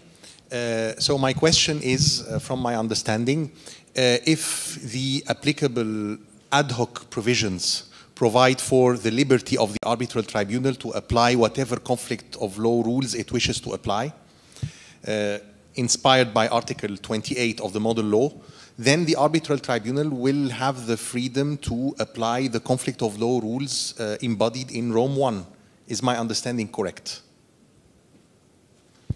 Because Rome I doesn't contain an explicit provision excluding only arbitration agreement. The law applicable to the arbitration agreement is the only exclusion, but not the law applicable to the merits of a contract where the dispute of which is arbitrated. Am I correct? Yes.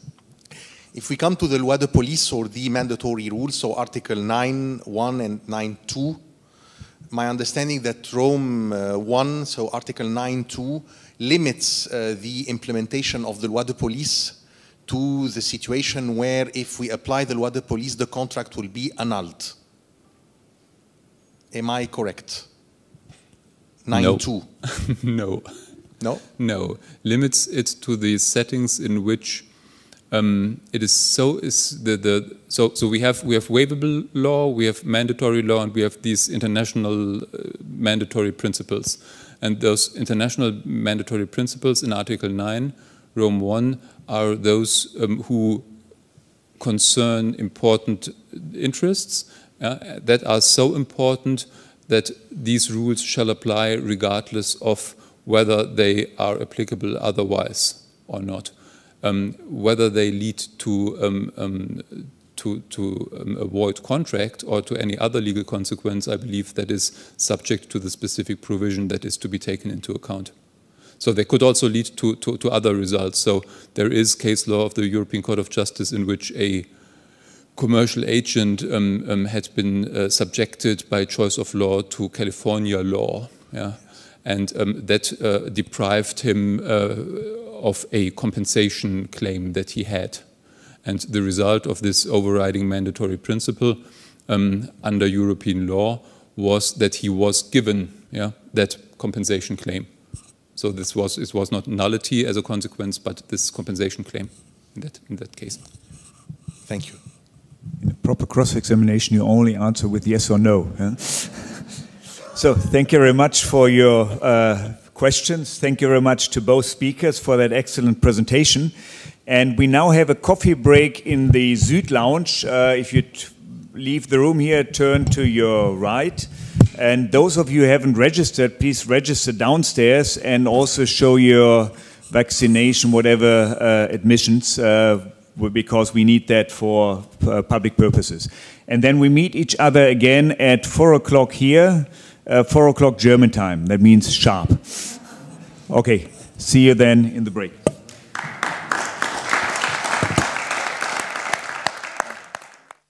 Francisco, thank you for being here, and the floor is yours. Thank you, Professor Stefan. It's really a pleasure to be here. I'm really happy to be here at Bucerius. I'd like to thank you for the invitation and for this wonderful event. I'm here in front of my president, Capo di tutti capi, Mrs. Eleonora. Yeah, she is the capo of insolvency in Brazil. And I'm really pleased to be here, and it's a very important occasion for us, because as Eleonora is part of the reason why arbitration in Brazil is becoming more and more important. Many cases, I would say probably the most important cases related to large companies or large businesses are decided by arbitral tribunal, and CAM-CCBC is certainly one of the main agents to provide that, and Eleonora, as well as president of the CCBC, is responsible. And well, I'm very glad to be here, and I'd like to address some points related to arbitrators' contract and eventual conflicts related to arbitrators' contract. Well, first of all, the relation between parties and the arbitrators is a controversial aspect of arbitration law. There are who says that there is a judicial matter, a judicial aspect behind it, because we're talking about the monopoly of the state to solve situations, and actually what technically happens is the state delegates this function, this role, to one person that is appointed by the parties involved. And that was very clear in '96 when ICC Commission released a work that a report that's been made with many professionals in this area, and they were asked about what do you think that is the relationship, what's the nature of the relationship between the parties and the arbitrators, and most of them said that arbitrators are bound by a contract. In every case, the arbitrator and the parties are bound by a specific contract. The subject matter of this Heptum arbitri, sometimes referred to as contract of investiture, is the arbitrator performance of a very small, special task to settle the dispute between his fellow contracting parties. So, this way to see the investiture of the arbitrator as a contract is very important nowadays, and of course we cannot mistake this contract with the arbitration agreement that's been executed by the parties. We are talking about the contract that bind the arbitrator and the parties in order to provide a solution for the case. Like in almost every case in law, of course, there is a third way to analyze it, and that is usually, and this is the case, a way to try to harmonize two different ways to see the matter. And in this case, of course, there are people that define that this relationship between arbitrators and parties are, of course, part of a contract. They are based on a contract, but this contract is part of a statutory definition that allows parties to choose someone to solve their own case, to find a solution to their own case. The main issue here, and I actually would like to address, is, well, even we consider that there is a contract, and even if we consider that maybe there are 3 different contracts, one for each arbitrator, one for each co-arbitrator, and one for the president of the panel, and that makes absolutely no difference. Those people will play the role of who is going to solve the problem. So arbitrators, like judge, will decide the matter for the parties that disagree about it. So it has a judicial impact. Definitely it has a judicial impact. To carry on those tasks, the arbitrator has to be independent and impartial. Independency and impartiality are legal requirements for arbitrator in most of legal systems. And even if they don't follow the ancestral model law on arbitration, what's the case of Brazil? Brazil has its own law on arbitration, and it works, but has minor differences if compared to ancestral model law.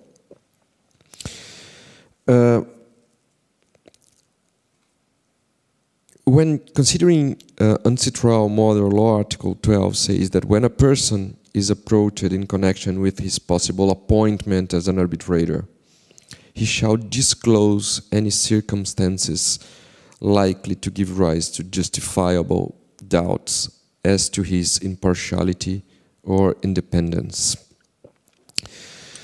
I will address the question of the disclosure later, but at the first moment I'd like to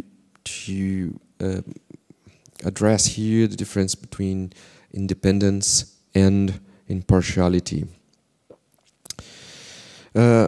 Independence is much more objectively measured by the absence of social ties between arbitrator and parties or one of the parties. And this sort of link would bind, would poison the way that arbitrator would act.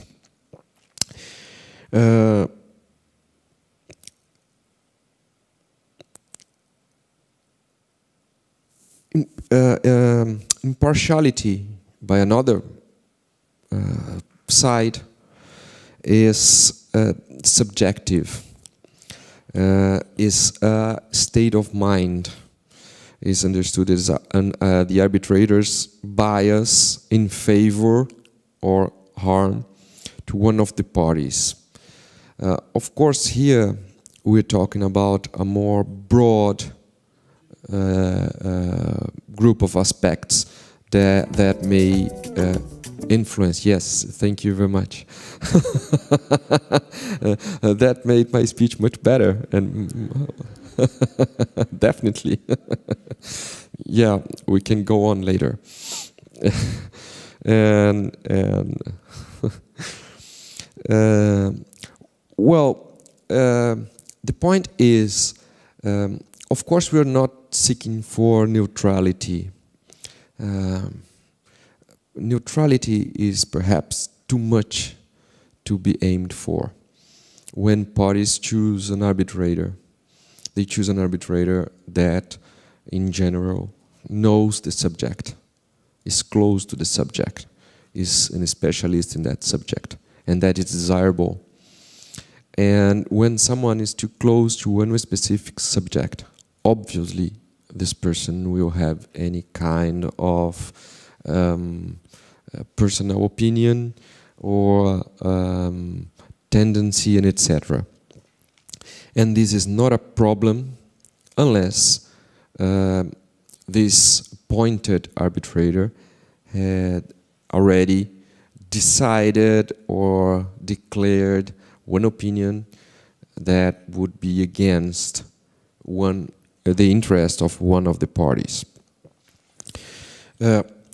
What's important is, and this is something that we've noticed a lot in Brazil, as arbitration grows, as the importance of arbitration grows in Brazil, the answer of the judiciary is, of course, not intervene in the content of the decisions, in the content of the sentences, the arbitral sentences, but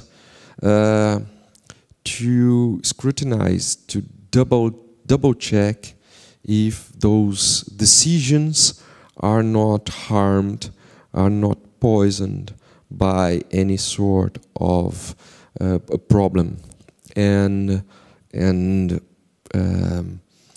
the conflict of interest is probably one of the most important problems that we have been facing in Brazil. To avoid that, the arbitrator must disclose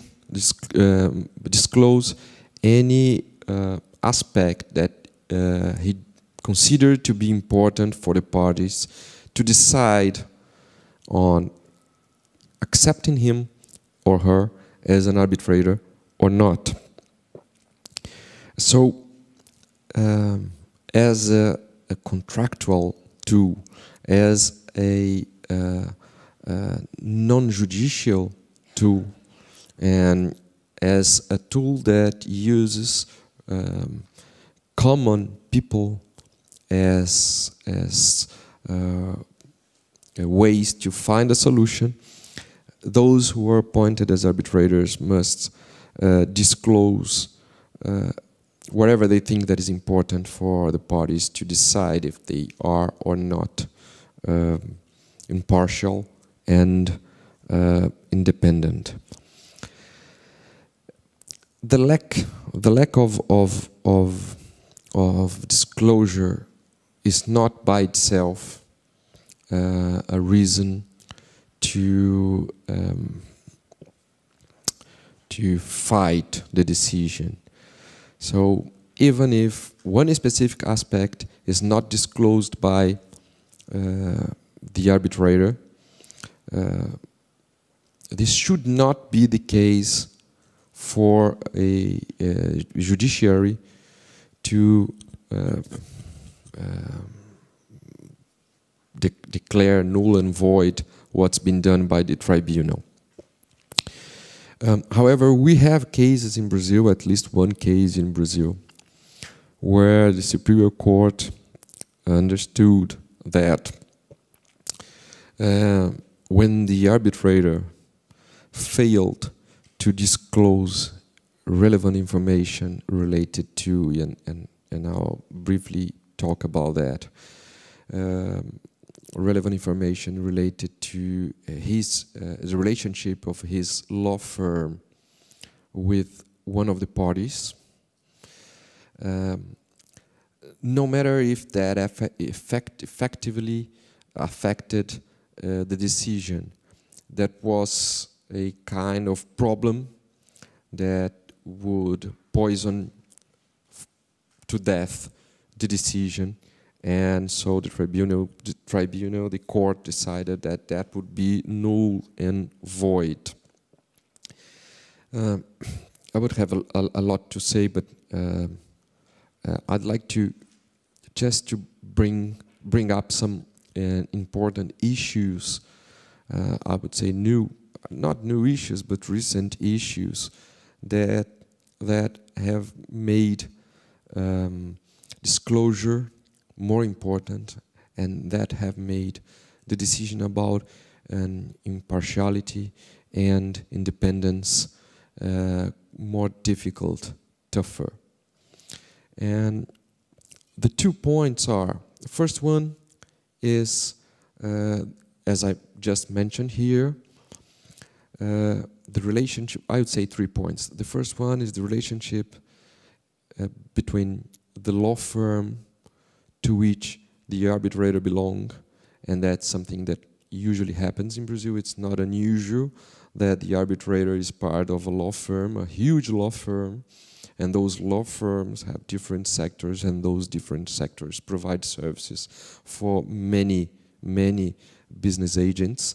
So it's not unusual that before an arbitration or after an arbitration or during an arbitration, the law firm gets some kind of money from one of the parties, and this would be a reason for put into doubt the independence and impartiality of the arbitrator. The second point that is a reality right now is third-party funding. Third-party funding is reality. It's reality in arbitration, and it's reality in other matters, like, for example, what we are going to talk about here next Thursday, insolvency. So it's quite usual to have a fund, an investment fund, funding arbitrations, or funding, for example, asset tracing procedures. And that makes it very complex to define if an arbitrator is or not independent and impartial. Because not always this funding is disclosed. And whenever this funding is disclosed,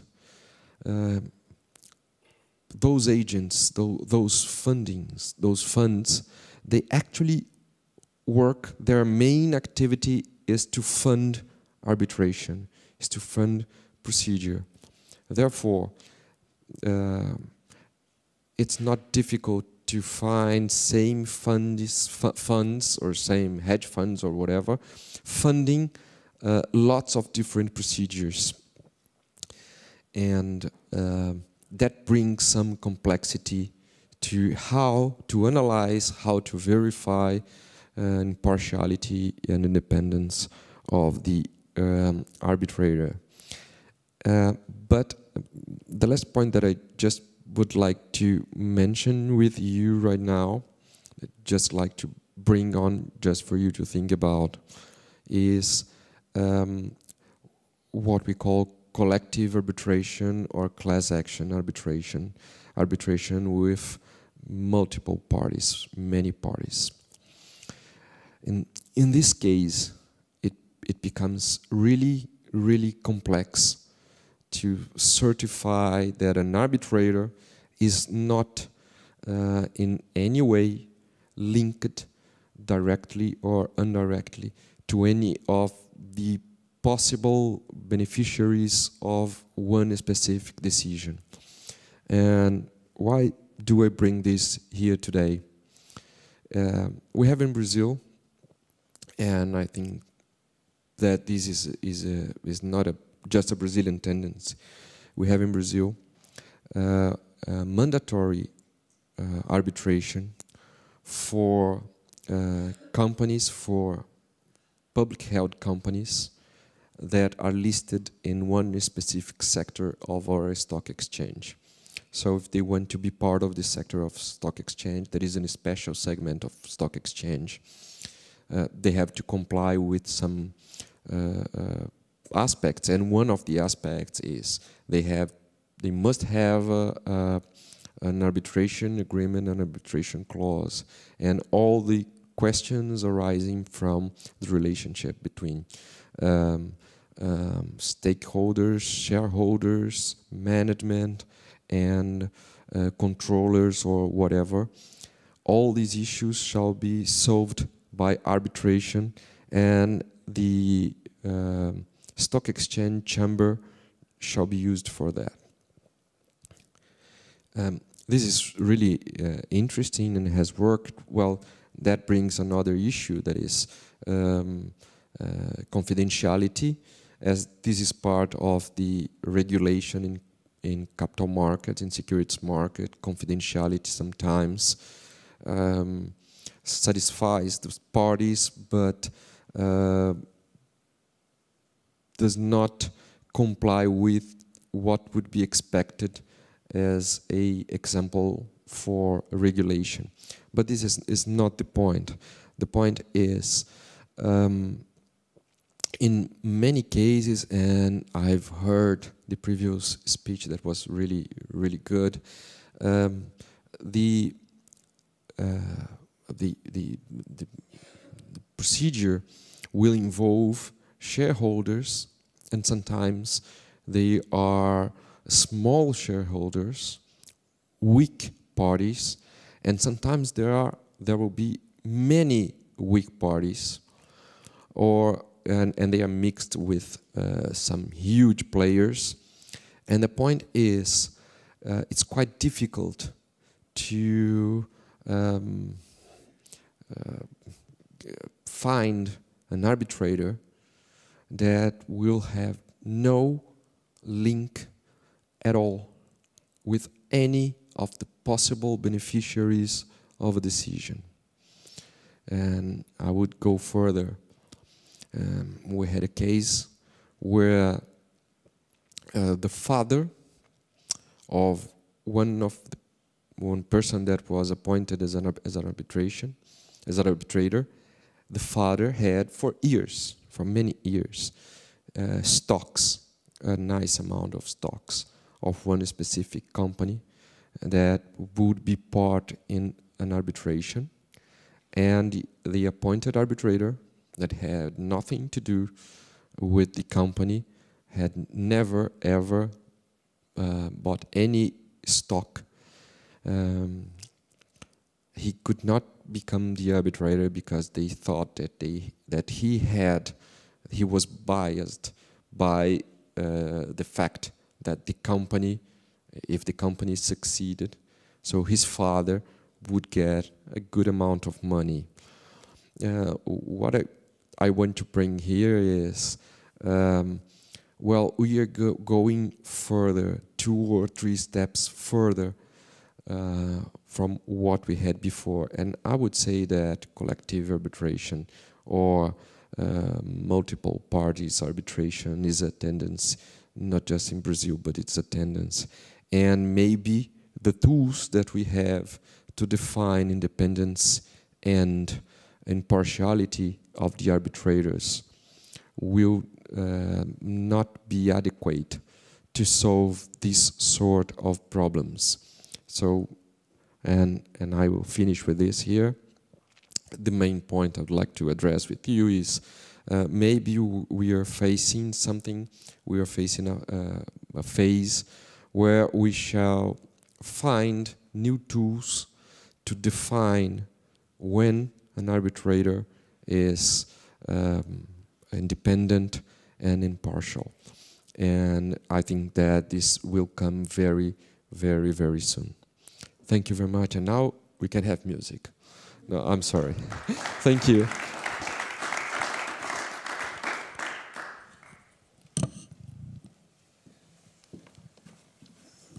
So thank you very much for your presentation, and we decided also that we have the question session on this one directly. And let me take the prerogative of the one moderating that. I have a question. You mentioned a very interesting case where the Brazilian courts apparently declared an award or annulled an award due to the lack of impartiality of an arbitrator. Was there a follow-up case on that someone brought an action against the arbitrator, or was that just it finished and then the award was set aside and nothing else came out of that? The procedure finished, and then the losing part decided that, well, that information should be disclosed before, and the tribunal said, yes, of course, that information should be disclosed before, so we'll consider the decision null and void. But it was after the end of the procedure. It's just like the part keeping a joker and leaves and waiting until the last minute to decide, because if he won the case, he probably would not take that into consideration. Yeah. You want to say something, Eleonora? Yeah. Can we have a microphone? Thank you, Francisco, for your presentation. Now in Brazil, we are at a stage in which we are thinking, and the judiciary is defining the standards of the duty of disclosure of the arbitrator. So we are thinking if the mere fact that the arbitrator has not disclosed a fact, is it enough for our award to be declared null and void or not? I know that in most countries it's not enough. There should be other elements during the procedure, such as the conduct of the arbitrator or, you know, any misconduct, I would say. But it's true that in Brazil we have had like one case and there are another case going on now that they are deciding that if the mere fact of not having disclosed is enough. I'd like to know in Germany, for instance, what are the standards of the judiciary in terms of declaring our award null and void whenever an arbitrator does not disclose a fact? Does it have to be a very important fact? Do they take into consideration the conduct of an arbitrator during the arbitral proceedings? I know you're not the speaker, but... No, from the German perspective, you probably asked the wrong person, because I'm involved in one of the cases where they have set aside the award because one of the arbitrators has not disclosed connections, and which was also a case which led to a number of decisions concerning conflict of law questions. Yeah, where do you bring the actions against the arbitrator? And But if another person would be sitting here, right here where I am, this other person would say. This other person, just joking. No, this other person would say, it's a difficult question. No, the standard imposed by some of the German courts is incredible. Yeah, we had a case where they alleged that disclosure. There was a disclosure obligation upon one of the very well-known female arbitrators in Germany. She had been working with someone in a law firm 12 years ago, and the court considered that there was a disclosure, but in the end came to the conclusion, okay, that's not sufficient to set aside the award because that's so long and it hadn't any effect on the award. It's a little bit erratic here as well. Yeah? So some of the courts have just adopted standards which are out of this world, yeah? Where you say that's more to kill arbitration. As Francisco rightly said, you select an arbitrator because he knows something about the topic, and that always means there may be some relation somewhere. And 12 years ago, having worked in the same law firm, you as an associate and the other one as a partner, excuse me, that's ridiculous. Yeah, but judiciary in Brazil, judiciary in Brazil has been very fair with arbitration. This is one case, and it's the first one, so we cannot complain about judiciary in Brazil, but that's a very important issue. Yeah. I should do more cases in Brazil. Yeah. On this very question, there are, as you said, many different standards. I'm doing actually the general report for the Congress of the International Academy of Comparative Law on independence and impartiality, and I have in my bag now all the reports, and I can say that there is no uniform approach to this. The majority of the countries seems to not have an automatic effect that if you have not disclosed something, then you are automatically disqualified. But for example, in Italy, there is right now in these days a reform project according to which if you are not disclosed something that you were under a duty to disclose, then you are automatically disqualified. And the interesting thing is that the duty to disclose has actually a lower threshold than the disqualification. So you may end up being disqualified for not having disclosed something that would not have disqualified you if you had disclosed it. And another aspect is that arbitral institutions, they tend to be quite severe when it turns out that an arbitrator has not disclosed something. I'm sitting in a couple of boards of, not in Germany, but in Italy, Norway, and in the court of the ICC as well. And we tend to be a little bit annoyed if an arbitrator has not disclosed something, which does not mean that there is an automatic effect, but still. It's a breach of a duty, because there is a duty of disclosure in any case. Yeah. There was a question over there, in the back. Emilia? Over there. I can speak to the English position, which is that there has to be materiality.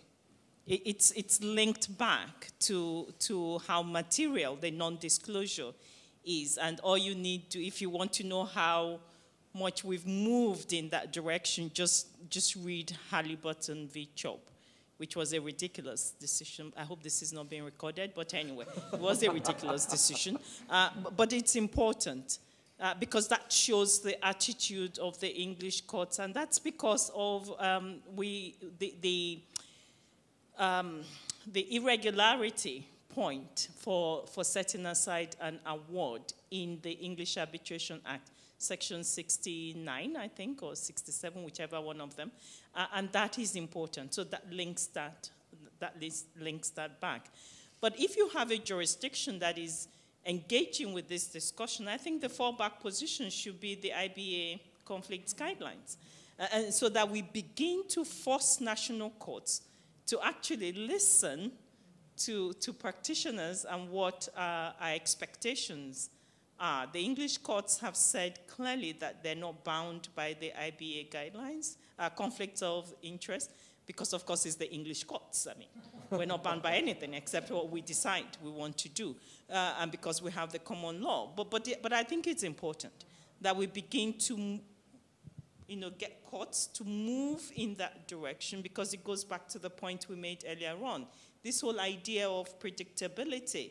We want to know, is it 3 years or is it 2 years, so we know what it is we're doing.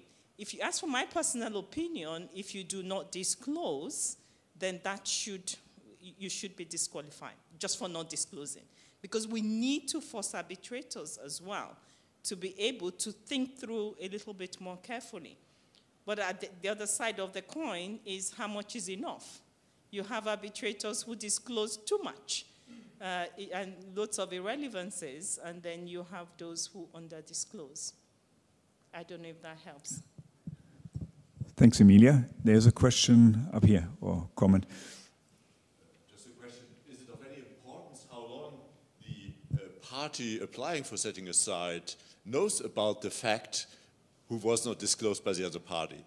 Yeah. Or is it, and second remark, I guess the fact that your father earns something from your decision should somehow disqualify you as an arbitrator also in future, I guess.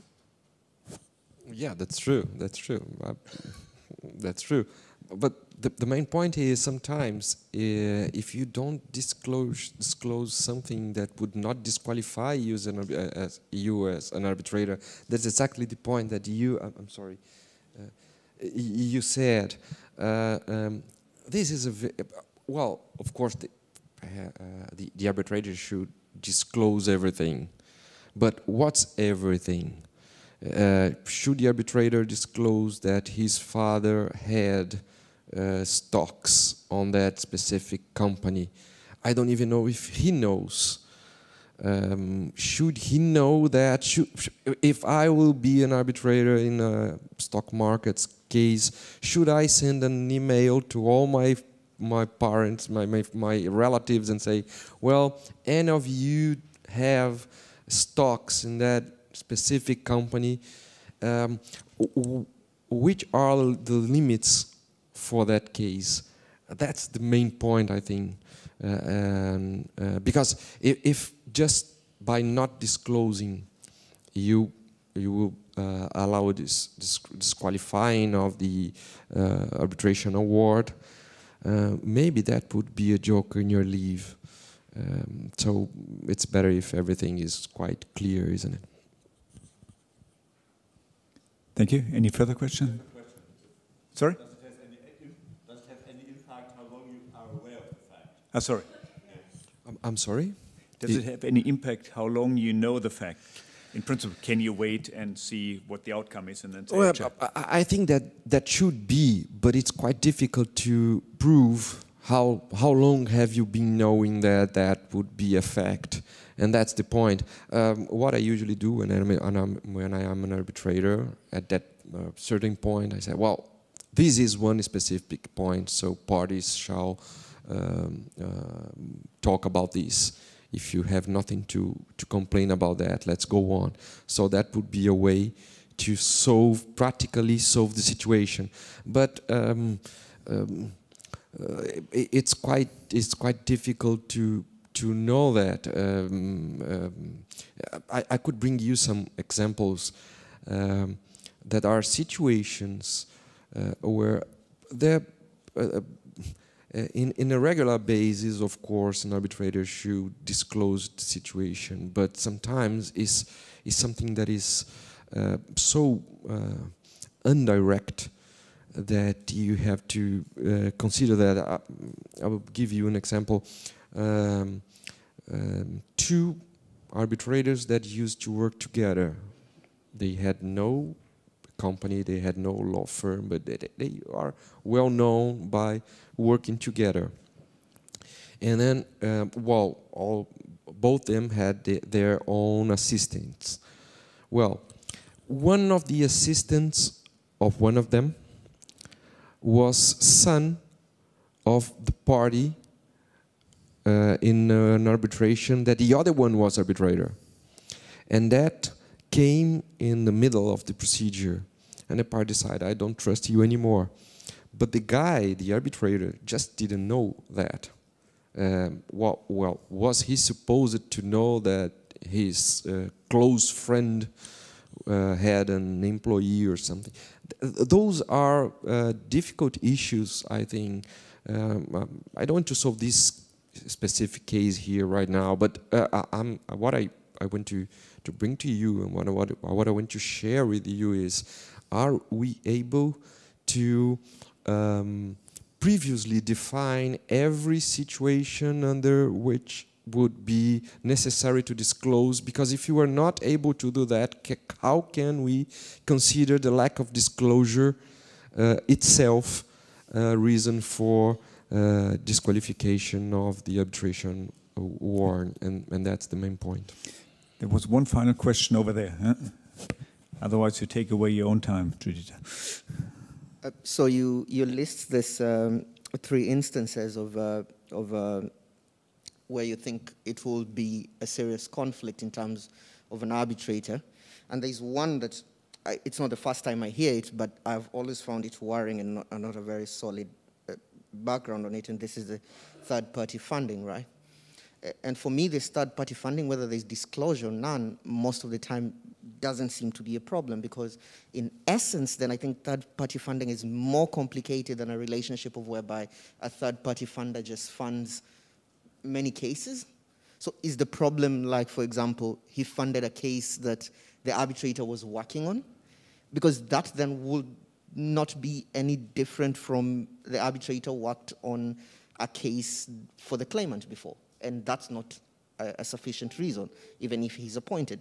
Or is it the benefit that he is, the third-party funder is funding a case at the moment, then the arbitrator will just be getting their legal fees, which is what is due to them.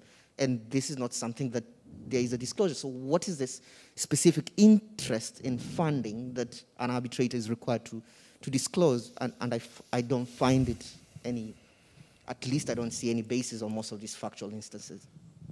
Well, at this point, it would be important that the funding agent would disclose that he was funding, that he is the funding member of that arbitration.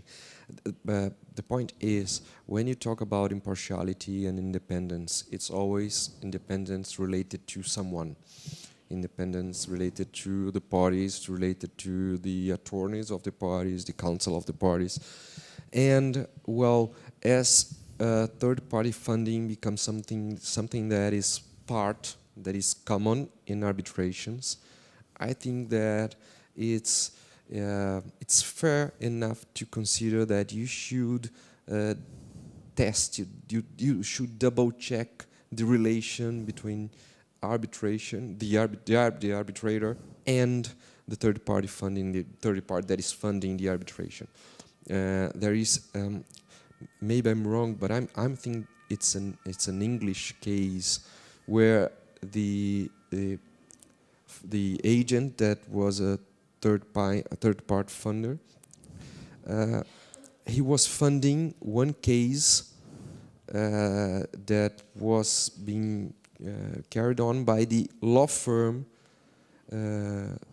of the arbitrator. So actually the arbitrator had no direct relationship with the third party that was funding the procedure, but the law firm had it. And my question is, and I'm not affirming anything here,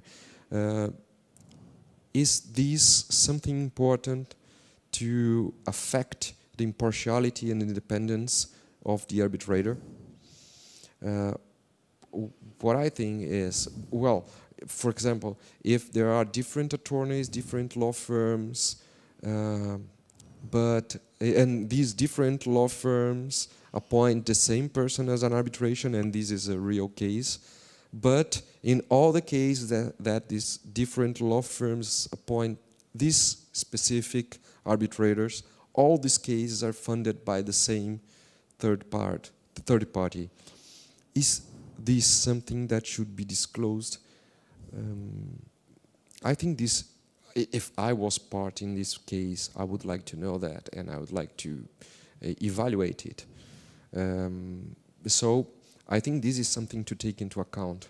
I'm not saying that you should make it illegal or not allow someone to do that. No, that's not the point. But just how should you deal with this new center of interest that is related to the arbitration procedure, and that's not specifically the parties. So I think you should have a different treatment, but I absolutely understand your point, definitely. Thank you very much. There were probably a number of further questions, but if we want to leave some time for Judita on that, on mandatory rules, we have to stop here. Thank you very much, Francisco, for being here, for taking the time. Once again, thank you very much for the invitation and the pleasure to be here. Okay. Thank you. Thanks.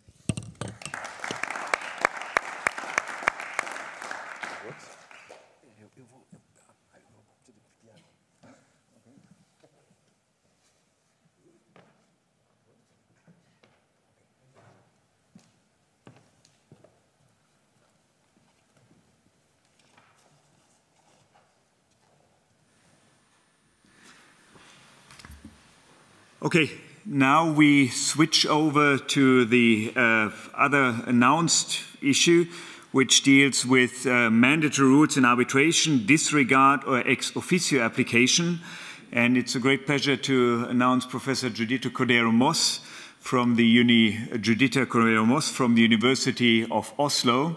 And as I had already said at the beginning, she started off as a practicing lawyer for a well-known Italian firm, then a Norwegian firm, and then became an academic. And since then is researching in the field of comparative law.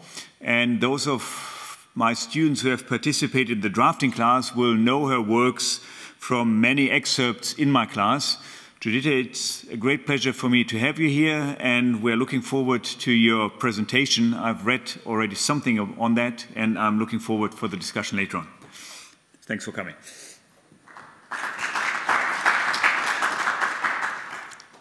Thank you. Thank you very much for the invitation, and thank you so much for the day so far. It has been incredibly interesting, so I hope that we will be able to maintain a certain level. Let me see. This is the big one is the one that I have to press. Yeah. So I have one picture and a half, and probably I repeat this picture twice, but mostly it's words also in my presentation. This is Arlecchino here. Arlecchino is an Italian folk figure that is known for, among other things, having been the object of a comedy by Carlo Goldoni in the 18th century. He was the servant of two masters, and of course he knew how to take advantage of that. That is an analogy with arbitration. Arbitration is also the servant of two masters. On the one hand is party autonomy, on the other hand is court control. So this is the double nature of arbitration, of which we have heard a little bit earlier. Is it a contractual nature? Is it a judicial nature? And it is a little bit of both. Party autonomy is the basis of arbitration. Everyone is saying that arbitration is the realm of party autonomy, and it is, absolutely. There would be no arbitration if it had not been chosen by the parties. So the arbitration agreement and the pleadings of the parties, they set the scene for arbitration. They give the arbitral tribunal the power. They decide the scope of jurisdiction. They decide the law that has to be applied, and so on. On the other hand, we have court control. We have heard earlier today that if an arbitral award is against public policy, then it can be set aside or it can be refused enforcement. If an arbitral award, an arbitral tribunal exceeds its power in rendering the award because it has not respected the agreement between the parties, then also the award can be set aside and refused enforcement. So these are the two masters between which arbitration has to find a balance, hopefully a better balance than the one that Arlecchino finds in Carlo Goldoni's comedy. But in any case, this is the scene. And then my question is, what happens if we have to assume that party autonomy is sovereign and arbitration is the realm of party autonomy? But what happens if a party during the proceedings invokes a law different from the law that has been chosen in the agreement? And I will jump to the example, and then I will jump back. Typical example: technology license contract with market sharing and price fixing and so on. This is the typical thing that is against competition law, typical situation where the contract is actually null and void because it is against competition law. I could have chosen another more modern example, like a contract that is against sanctions, for example, which is a very hot topic right now. Or it could be a contract, well, I have a contract on corruption afterwards, so that I have already. But okay, let's stick to competition because there is some case law, so it is easier to make the point. So if you have a technology license contract with market sharing that is against competition law, and therefore EU competition law in our example, and therefore it is actually null and void under the law that should govern it. The contract contains the choice of the law of Ruritania. And under the law of Ruritania, the contract is not invalid. So one party does not perform, the other party starts an arbitration, wants to get reimbursement of damages because there has been a breach of contract, and the first party says, I am not responsible, liable for breach of contract because there was no contract, because the contract was invalid under competition law. So the party invokes EU competition law as a defense in spite of the fact that the contract has chosen the law of the Ruritania. And the claimant claims that the law of Ruritania is the only law applicable because that's the only law that the parties have chosen. This is the first scenario of my what if. And then if this works also backwards, yes it does. The second scenario is what if the contract is affected by the applicable law in a way that was not pleaded by the parties. The difference with the first example is that now it's not one party that invokes the law that was not chosen, but it is the arbitral tribunal that does it. This is the example. Consultancy contract that conceals bribes to officials. So it is actually a corruption contract, or a contract based on corruption or for the purpose of making corruption. A difference arises between the parties, but both parties, they are interested in maintaining the contract. So none of the parties wants to invoke the law on corruption saying that this is an invalid contract. So they are maybe even instructing the arbitral tribunal not to consider the rule on corruption, or they are simply being quiet on the issue of corruption and just pleading the question of whether the contract was properly performed or not. So these are the two examples, and my questions are, what does the arbitral tribunal do in these situations? This is a very obvious dilemma for the arbitral tribunal. Does the arbitral tribunal decide to apply the law that has been chosen by the parties, the law of the Ruritania in the first case, or to disregard, to follow the instructions by the parties and disregard the issue of corruption in the second example? Does the tribunal have to do that because party autonomy is sovereign? In that case, the award runs the risk of being set aside or refused enforcement. Or does the arbitral tribunal consider EU competition law or the issue of corruption? In the first case, in the first example, on the request of one party, but against the agreement in the contract. In the second case, ex officio. If the tribunal does so, it will render an award that is not necessarily set aside and not refused enforcement for public policy reasons, but it may be set aside or refused enforcement for excess of power. So, does the arbitral tribunal have to choose between which reasons for setting aside and refusing enforcement he has to prefer, or how does this work? And this is the balancing. This is the second time we see the picture. This is the balancing between excess of power on one side, which would be a reason for setting aside or refusing enforcement if party autonomy was in a completely unlimited way sovereign. Excess of power on one side, contrast with public policy on the other side. You know the Eco-Swiss decision by the European Court of Justice, who said that a contract or an award that infringes EU competition law is an award that infringes public policy. And you have a long list there of Cour d'appel de Paris decisions, the Paris Court of Appeal, who, you know that the Paris Court of Appeal is notorious for being very favorable to arbitration. And recently, you see that they are both 2020 and 21-21. In these recent decisions, the Court of Appeal of Paris decided to set aside awards or refuse enforcement in spite of the fact that the arbitral tribunal had decided otherwise for violation of public policy, and it were all cases that involved corruption. So the Court of Appeal of Paris is starting to take a stricter approach when it comes to corruption, economic crime, and so on.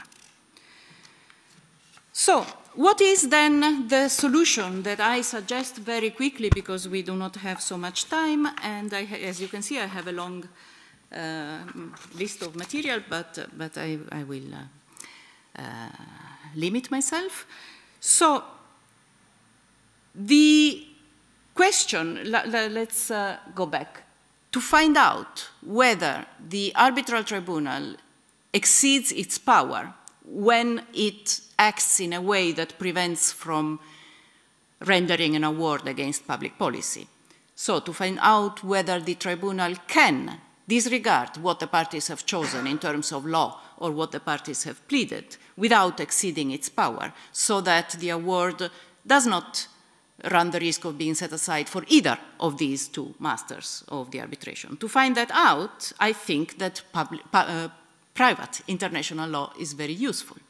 It is private international law that gives you actually the basis for serving both masters without offending any of them. Party autonomy, what the parties have chosen, the law of Ruritania, is something that applies to the merits of the dispute. And the point is the dispute. The merits of the dispute is not all issues that arise within the dispute. It's the direct object of the dispute. It's the issue on which the arbitral tribunal is capable of rendering an award that will have res judicata effect between the two parties. Any incidental issues, like for example, whether the contract was valid or not because it is infringing rules on corruption or rules on competition. The rules on corruption and the rules of competition, whether they have been complied with or not, this is not the direct object of the dispute. This is the object of an incidental question, a preliminary question. This is not going to be subject to the res judicata. This is only an incidental step, a fact. It's like a fact that the arbitral tribunal is taking into consideration as a step in the reasoning towards whether the contract has been breached or not. And the dispute only regards whether the contract has been breached or not. So, when the parties have chosen the law of the Ruritania, they have chosen it for the object of the dispute, for the main claim, whether the contract was breached or not. The incidental questions, whether competition law, whether the contract was valid because competition law has been infringed, corruption, taxes, export, import, and so on. Those are incidental questions, and party autonomy does not extend to those questions. So, competition law is not the object of the dispute, it is an incidental question. Conflict rules determine what is applicable beyond the scope of party autonomy. Party autonomy chooses the law applicable to the dispute, and other conflict rules will determine the law applicable to the other issues that are not part of the dispute but are incidental questions. So if competition law is applicable and if the conflict rule shows that EU competition law is the law that is applicable, then the tribunal does not exceed its power when it considers the EU competition law as an incidental matter, in spite of the fact that the contract is subject to the law of the Ruritania. And considering competition law may be necessary in order to avoid rendering an award that violates public policy, as we have seen. Now, I will not go through this slide here because of time constraints, but when I say that private international law is important and gives you actually the answer and the basis on which you can find this balance between the two masters, then we have to be aware of the fact that private international law is it's not always very clear which private international law applies, among other things, because it is modern and progressive to believe that private international law is not useful, that private international law is a cage, is too formalistic, it's too old-fashioned, it's a reactionary way of thinking the law. Private international law is considered as the enemy of arbitration, and I think it is a misunderstanding. I think actually private international law is very useful, as this example shows, and in the end of the day, it is more arbitration friendly than not having private international law. In spite of that, you have here some examples of different approaches to which private international law arbitration should accept. The most progressive is what you have in France, in the ICC rules, in many arbitration rules, the voie directe, saying that the arbitral tribunal will jump to the rules of law that they consider applicable without using any conflict rules, without thinking of private international law at all. The most conservative approach is Norwegian law, which says that in case the parties have not chosen the law, then the arbitral tribunal shall choose the law applicable according to the Norwegian private international law. In the middle, you have the UNCITRAL model law that gives the arbitral tribunal the possibility to choose which conflict rules they will apply. So you have a lot of different approaches.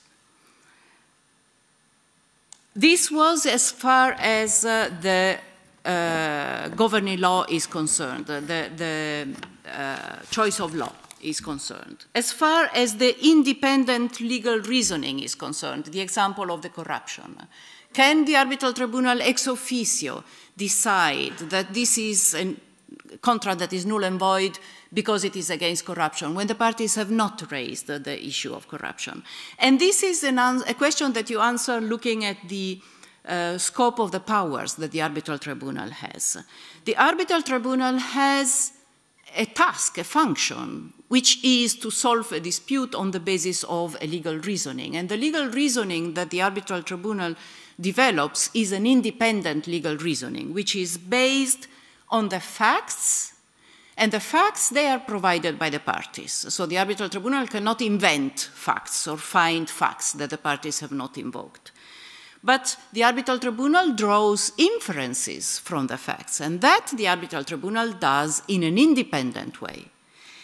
And the arbitral tribunal ascertains the sources also in an independent way. Only here, the arbitral tribunal has to inform the parties so that none of the parties is taken by surprise. But the point is that the arbitral tribunal's function and power is to draw inferences from the facts presented by the parties and apply the sources to those facts in an independent way. And this is, I think, the second picture, which is not really a picture. This is the cover of a book that Franco Ferrari and I have edited on Jura novit curia, the principle according to which the court knows the law and can apply it ex officio without the parties having pleaded it in international arbitration. So if you are interested, it's 2018, so it's not very old. The limitation to the arbitral tribunal's power to develop its own independent legal reasoning and therefore to investigate issues like corruption, although the parties have not raised those issues. That power has the limitation that I have mentioned, that the parties must not be taken by surprise, so you have to inform the parties and give them the possibility to comment thereon. And then there is a limitation that I don't think I'm going to talk about because we do not have the time. It regards the remedies. So the arbitral tribunal, it is very questionable whether the arbitral tribunal can decide remedies different from the remedies that have been asked by the parties. So it is actually a limping power that the arbitral tribunal has to develop its own legal reasoning, and then when it comes to the consequence of the legal reasoning, which is the remedies, then they are subject to what the parties have asked in many legal situations, in many legal systems. So I will have remedies not requested by the parties, they are not within their powers. Last slide, the tribunal's powers, summary. The arbitral tribunal may independently interpret the contract, apply the sources, consider the circumstances, and make inferences. It may make its own independent choice of law, considering party autonomy, of course, but beyond the scope of party autonomy, it can, the arbitral tribunal can determine which law is applicable within the limits of private international law if you want to have a predictable result. You should inform, as an arbitral tribunal, the parties of the sources or the considerations on which the parties may have comments. And the independent legal reasoning does not necessarily permit the tribunal to order remedies that have not been asked by the parties. I think I will stop here because I understand that we have, I could speak for days, but I think I will stop here. Thank you.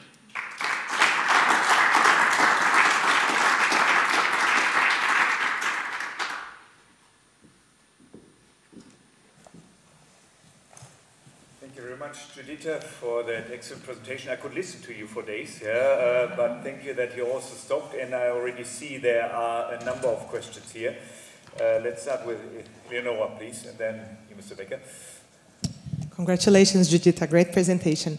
What about the powers of a tribunal to apply transnational public policy? Once I was in a conference, ICA conference, and there was a debate between Catherine Kessigian, French professor, and Jan Paulsen, and she would say that tribunals should take into consideration transnational public policy whenever the applicable law does not provide for such issue as a mandatory or public issue, and Jan Paulsen was against it, and she said, transnational public policy is like a white elephant. When it's in the room, you know it, and you should take it into consideration. What's your opinion about that? Well, thank you. Having to choose sides between Catherine Kessigian and Jan Paulsen is not easy, so I think I will choose my own side here. And with transnational public policy, I'm not so sure that it exists, actually, but like everyone is speaking about international public policy, but if you read French court decisions, when they apply international public policy, they always say that they apply French international public policy. And they use the term international to distinguish the French international public policy from the French domestic public policy, which covers also overriding mandatory rules. So it's a question of terminology. It's always national public policy. But the point that probably Catherine was making is that there are some principles that are recognized in a large number of states and so on. And for those principles, I'm not so sure that you need to take into consideration the fact that they are transnational. That's where the private international law would help you to take into consideration the overriding mandatory rules, those only that have the quality of becoming public policy in the context where they could become public policy. You take them into consideration not because they are transnational, but because they have some sort of connection with the dispute that justifies their consideration. And that would be more predictable than just deciding that this is a principle that everyone likes and therefore I apply it. I think it's better to have a principle that is closely connected with the dispute. There are a number of questions. We start with Mr. Becker, then we have Ben Steinbrück, then we have Mr. Seelmann, and then Carsten. Thank you very much for your talk. I liked it very much, and it was really a pleasure to hear you.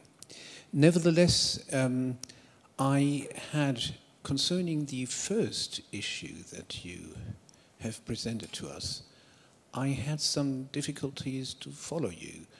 I thought that the solution might be much more easy. And I thought that the solution might already reside in the name of private international law. It's private international law. And if there's a possibility of choice of law, this possibility only covers private law. And I have the impression that competition law is considered to be public law, just as criminal law or tax law or other branches of public law.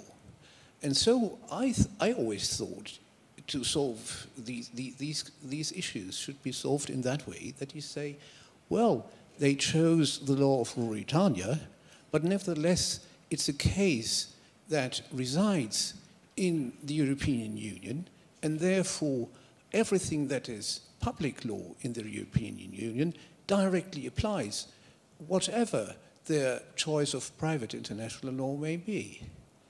What is your opinion to this? Thank you. Yes, of course. These are issues, competition law, tax law, corruption as well, actually. They are all issues that are of public law.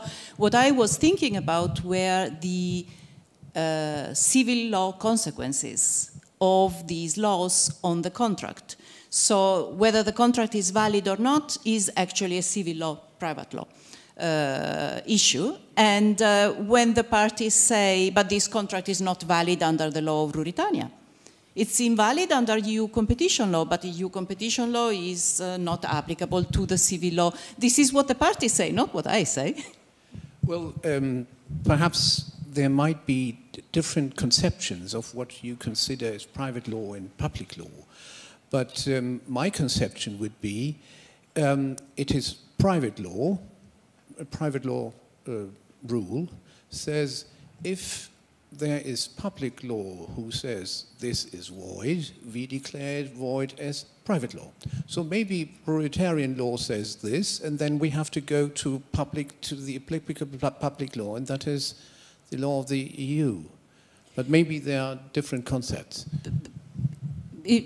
It's not necessary, I can answer very quickly while you go to the next question. It's not necessarily a very different, it's a different point of view, but the point is the same, that what the parties chose, the law of Ruritania, has limits. And those limits, they are the contractual and tort issues that the parties can dispose of. And whatever is outside of those limits is not subject to the law that the parties have chosen. I have a question on the second case. You mentioned the corruption case, and I was surprised that you mentioned that the tribunal should consider whether to render an award at all. I thought when a tribunal becomes aware of a corruption case, then it should rather step down and not act at all. So is that really an issue of how to and what kind of award the tribunal should render, or isn't that rather a question of whether the tribunal shouldn't become involved in a corruption scheme? Yeah, thank you so much. You have 1 week available for the answer here. You are probably making reference to Judge Lagergren's decision of 1963, I think it was, where he said that here is a matter of corruption and arbitration should not lend its hand to these things, and I will step down. What he was doing there was correct, because in that particular situation, the parties instructed him not to consider the issue of corruption. And if the parties instruct an arbitrator not to do something, then the arbitrator would exceed its power if it did what the parties instructed not to do. Therefore, since the arbitrator does not want to lend its hands to corruption, then the only possible solution is to step down. But there are other situations where you can imagine that maybe one party was not aware of the fact that the contract could be considered void, and therefore the arbitral tribunal can bring up the issue ex officio and ask whether the parties have comments, and then the party who may be interested in in pleading that the contract is void could jump on the occasion and do that. In such a case, the arbitral tribunal would not exceed its power because it would be a request by one party that has been initiated by the arbitral tribunal itself, but it would still be part of the proceedings. So there are many different situations, and resigning is only, I think, the right solution when the parties instruct the arbitral tribunal not to consider corruption. And if you look at investment arbitration, there is a lot of case law there. There is a lot of confusion of terminology. In some cases, they say that issues of corruption affect admissibility of the claim. In other cases, they say they affect the jurisdiction. In other cases, they say they affect the arbitrability. And in yet other cases, they go and decide on the merits. So, and it's not necessarily, not making a decision is not necessarily the right thing to do in case the money, depending on who is keeping the money of the bribe. So it's also a very case-sensitive issue, actually. Yes, thank you, Sebastian Silman. And this sort of follows on from what you just said. In investment arbitration, there is a growing body of decisions that find that a tribunal has to take into account issues of corruption ex officio, even if the state has never investigated, for example, the alleged corruption. And I query whether that is consistent with what you said about there not being an international policy or such a thing as international public policy. I mean, to me, that is an example of an international public policy which is independent of the national law of the states, particularly if you have an ICSID arbitration where national law is not of real importance. Thank you. International public policy exists to the extent that there are some issues of public policy that you find in many different states and where there is a consensus, such a consensus that even the Court of Appeal of Paris has decided to take the maximalist approach and so on. But when it comes down to, when you look at the decisions of the Paris Court of Appeal, they will make reference to the French public policy. So I'm not sure that it is really useful to operate with this category of international or transnational public policy. I guess I also agree with you that something like transnational public policy is not very helpful. But international public policy, which is national public policy, can have different sources. And if the source of the international public policy is from world law, from a principle which is common to most legal systems, as in the case of corruption, I guess it's easier for an arbitral tribunal to say, yes, let's apply it. Because actually, the case you didn't deal with, sanctions and anti-sanctions, it's much more difficult for an arbitral tribunal to tell which public law do I apply. The public law of the state who says, I forbid you to fulfill that contract, or the public law of the other state which says, I forbid you to follow the country forbidding the fulfillment of the contract. And therefore, do you have any idea, do you have conflict of law rules for that situation, or how should an arbitral tribunal act in that situation? Yeah, you are absolutely right. National public policy can also come from international sources, absolutely. The European Convention on Human Rights, for example, or many other sanctions, a lot of other examples could be made. And of course it is easier for an arbitral tribunal to apply sources when they have international origin than to apply national sources, because it's, we know that the climate is against domestic or national statalism and so on. So it's, if the sources have an international origin, it's much better. But they are still domestic public policy.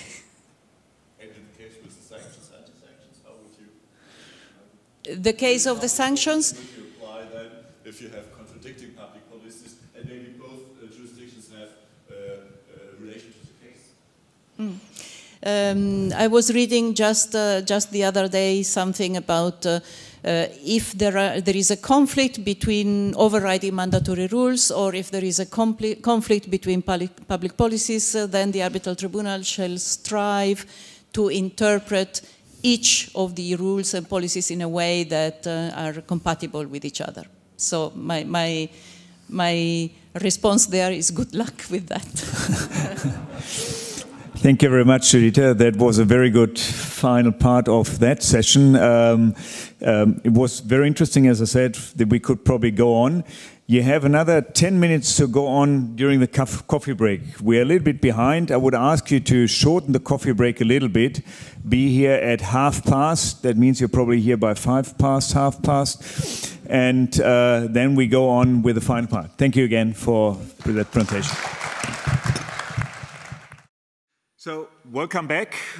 Sorry for the small delay, but once you have the opportunity to discuss issues in person, it's very difficult to get people to continue in time. That is now the final part of our conference, and that is usually what we call the Wismut part, where we have someone discussing in abstract a little bit the problem underlying this year's Wismut problem. And there would be hardly anyone better suited for that than Professor Milena Đorđević. Milena is a good old friend from Serbia. She is assistant professor at the University of Belgrade and director of the Center for Legal Skills at the university. She teaches inter alia international commercial law and arbitration, and holds a degree not only from Belgrade but also from Pittsburgh and LLM. And so has a good understanding of both civil law and common law. She often acts as arbitrator, but is probably known to most of you who follow that as the organizer of the Belgrade Pre-Moot, which is for many teams usually a highlight in the Pre-Moot season just before they go to Vienna. And they were one of the few which were held in person. And I think there's a competition presently who is a bigger super spreader event, the Paris Arbitration Week or the Belgrade Pre-Moot. But Milena, thank you very much that you nevertheless took the time to prepare, despite the Pre-Moot only finishing on Sunday evening. And we are listening towards having the final input on the problem of this year's arbitration or this year's Wismut case, the law applicable to the arbitration agreement. Milena, the floor is yours. Thank you, Stefan. And good afternoon, ladies and gentlemen. It is wonderful to be here, despite the fact that I would have preferred seeing you in person and having coffee with you just a few moments ago. I also hope that I would have the opportunity to visit Bucerius once again and the city of Hamburg, where I've spent many months on my research for the doctoral thesis on the CSG. Yet, the organization of an in-person conference and the Belgrade Open Pre-Moot that gathered 50 teams from 25 different countries took its toll. So did the uncertainties about the COVID regulations applicable to Germany and my double Chinese vaccine plus Pfizer booster. Anyhow, I'm delighted to be here with you today, and I hope that the virtual format of my participation will not prevent the discussion at the end of my presentation. So as Stefan just told you, a few months ago, he called me and asked me to give a presentation on the law governing the arbitration agreement. He made it clear that it is relevant for this year's moot problem and that my topic of my presentation will be of some use for this year's mooties. I'm also convinced that for the rest of you in the audience who are not taking part in the moot, you'll find the topic interesting, as it indeed is one of the evergreen topics of arbitration.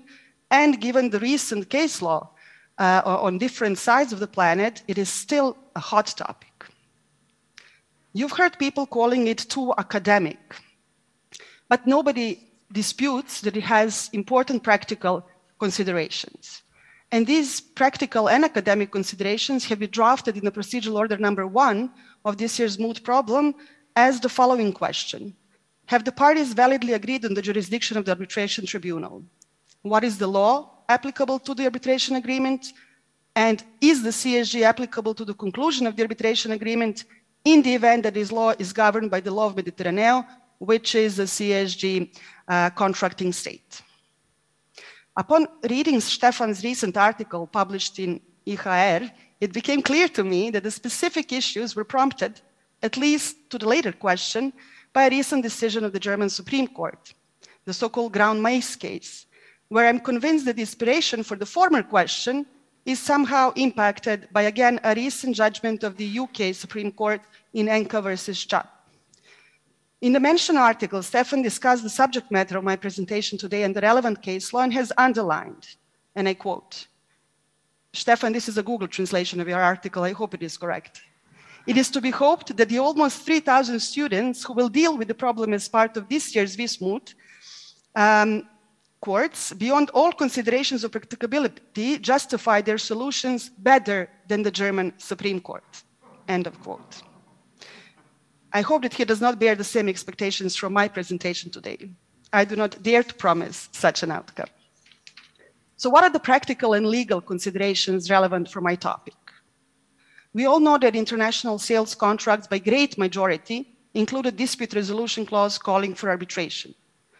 Everyone, of course, knows that arbitration agreement is the very foundation for arbitration and that without a valid agreement, there is no arbitration, or at least the award brought in such a procedure would be later subject to set aside. In order to sustain the jurisdiction of the arbitration tribunals, the tribunals often have to answer the following questions. Did the parties validly conclude the agreement? Did they adhere to applicable form requirements? How should the agreement be interpreted? What is its scope? And so on and so forth. The parties often include in their international sales contract a provision on applicable law to the contract. They also often, in most cases, choose the seat of arbitration. But how often do they opt for a law applicable to arbitration agreement? The factual overview of the cases available to us shows that it's a very, very small percentage of contracts that contain such a provision. Why is this so? What's the reason for such an omission when they pay due regard to the applicable substantive law applicable to the contract and with the seat of arbitration? Is this somehow impacted by parties not making a difference between the main contract and the arbitration clause that is contained therein? Or do they perhaps tie the importance to the importance of the seat, the law applicable to the arbitration agreement?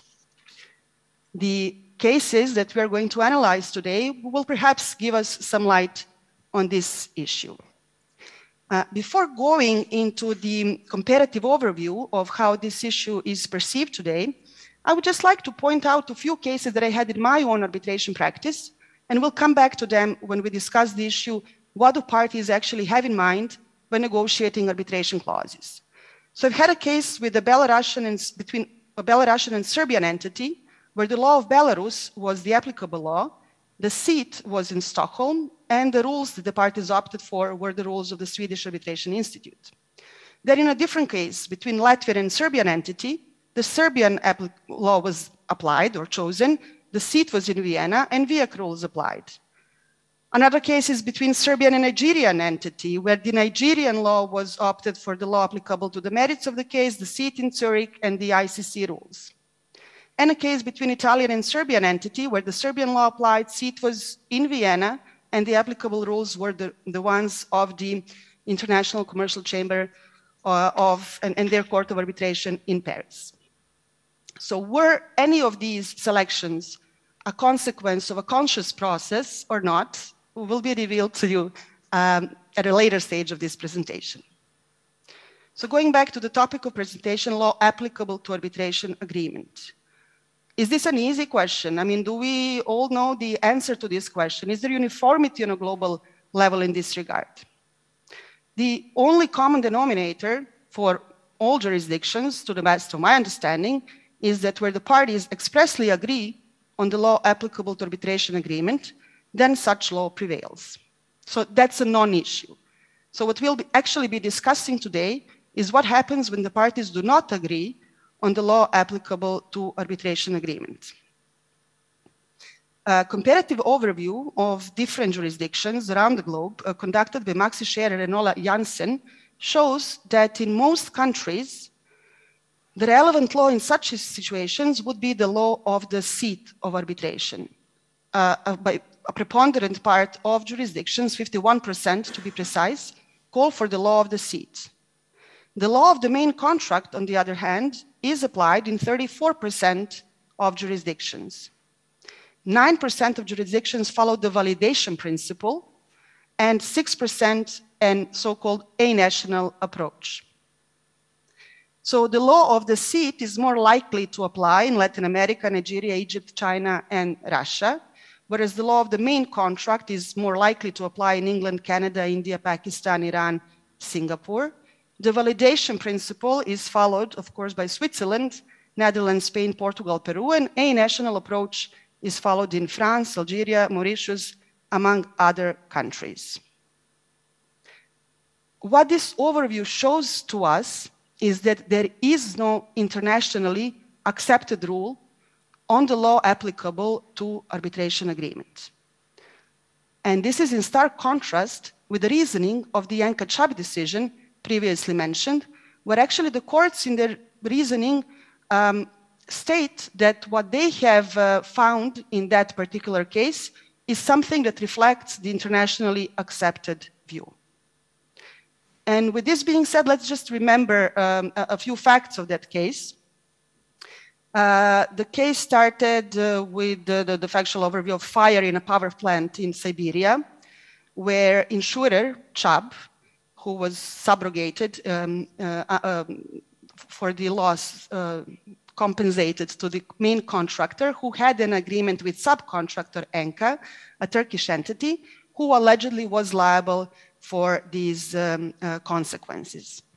So the insurer sued Enka before the court in Moscow to establish liability, whereas Enka protested that the court does not have jurisdiction to decide the issue because there's a valid arbitration agreement in a contract between Enka and the main contractor. As a consequence, Enka sued in London for anti-suit injunction and declaration that a valid arbitration agreement exists. Based on the facts of the case, the arbitration clause provided for seat in London, but had no reference to applicable law, either applicable to the merits or to the arbitration agreement whatsoever. Allegedly, if the court were to find that the applicable law to arbitration agreement is English law, then claims brought before Moscow court would fall under the arbitration clause. Whereas if the court is to find that the applicable law to arbitration agreement is Russian law, which might have been the case based on the alleged implied choice of Russian law, then the claims brought before Moscow court would fall outside the arbitration agreement. And this was the factual pattern that brought the issue into question and the need to establish what the law applicable to arbitration agreement is, because deciding on this issue will affect the decision on anti-suit injunction and the decision and declaration on the validity of arbitration agreement. The Supreme Court, in establishing the validity of arbitration agreement, in that case based on the fact that the arbitration agreement is valid under the law of the seat, in its reasoning explained several paths that the tribunals and judges should take into account in the future when deciding on this issue. And as a starting point, of course, the court confirmed that when there is an explicit agreement as to the law applicable to arbitration agreement, such law should prevail. But if there is no explicit agreement as to the law applicable to arbitration agreement, the Supreme Court in UK found that there is an implied presumption that the law of the contract applies to the arbitration clause, and that the only exceptions to such a factual scenario could be if the law of the contract would invalidate the clause, so they introduced or reaffirmed the validation principle, or if the law of the seat states that it applies to arbitration agreement, as is the case, for example, in Sweden and I think in Scotland as well. Where there is no law agreed by the parties, either for the arbitration agreement or for the main contract, then the court says the law of the seat applies as the law of the closest connection. But this does not put an end to understanding and reading of the Enka versus Chubb decision, because it was made by majority and with two significant dissenting opinions with respect to the reasoning that the court used. So the dissenting opinion actually states that the law of the contract is the implied law of the arbitration agreement, or the most closely connected law to the arbitration agreement.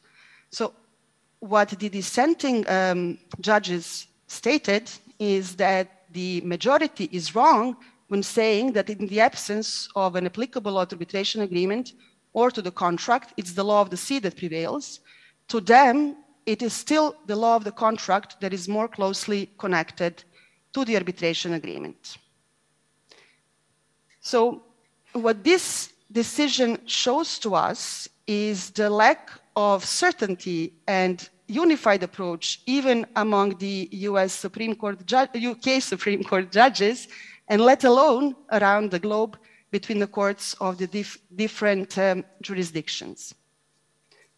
The question of the law applicable to arbitration agreement can, many authors have rightly stated, or the answer to the question depends on who, when, and how asks the question. Because the question might be answered differently if it's the arbitration tribunal that answers the question, or if it's the judges before the national courts. Then again, the question might be answered differently if it's asked before the arbitration procedure. For example, in a case like in Enka case, when somebody is trying to compel the other party to arbitrate, during the arbitration proceedings, when an arbitral tribunal is deciding on its jurisdiction, or after the proceedings, for example, in the set-aside proceedings or the enforcement proceedings. And again, it depends on the question as well, because it's too easy to say that there is one law applicable to arbitration agreement, because the question of the applicable law to arbitration agreement might arise in many different contexts. So one might say that the arbitration agreement is not valid and invoke duress, for example, as a reason for its invalidity. Then we have to find a law applicable to substantive validity of arbitration agreement. It might be a different case if somebody disputes the validity of arbitration agreement based on the fact that it's concluded orally. Then, obviously, it's a matter of formal validity. Then the question might arise within the concepts of what did the parties actually say? What did they want to say? And we turn to the question of interpretation. The questions go on, and the list may be much longer than the time that we have to discuss the matters. But then again, the matter of scope, the matter of whether the agreement extends to third parties, and so on and so forth, all these questions should be answered by the law applicable to the arbitration agreement. So what is the legal framework for answering these questions? And in this respect, again, most courts and arbitrators and authors agree that the parties' intent remains decisive. So if the parties agree on the applicable law, then that law should prevail. And then if the agreement is lacking, it should be the other objective factors, such as the law of the closest connection. But where the courts and authors disagree is when it comes to the parties' intent being implied. Should it be implied from the fact that they agreed on the law applicable to the merits? Or should the implied intent come from their agreement on the seat of arbitration? Likewise, when it comes to the law of the closest connection, judges and authors disagree whether the seat or the law applicable to the main contract are more closely connected to the arbitration agreement. Nobody disputes that the New York Convention is relevant to answer this question. And Article 5.1a of the New York Convention contains a useful conflict of law rules when it comes to the law applicable to the arbitration agreement. And just to quote the convention, one of the reasons why recognition and enforcement of arbitral award may be denied is when the said agreement, arbitration agreement, which was the bone stone of the arbitration proceedings, is not valid under the law to which the parties have subjected it, or failing any indication thereon under the law of the country where the award was made. So in summary, the New York Convention confirms the express, implied choice of the law applicable to arbitration agreement and the relevance of the seat as the objective factor of the closest connection of arbitration agreement to an external factor, thus leading us to the applicable arbitration law.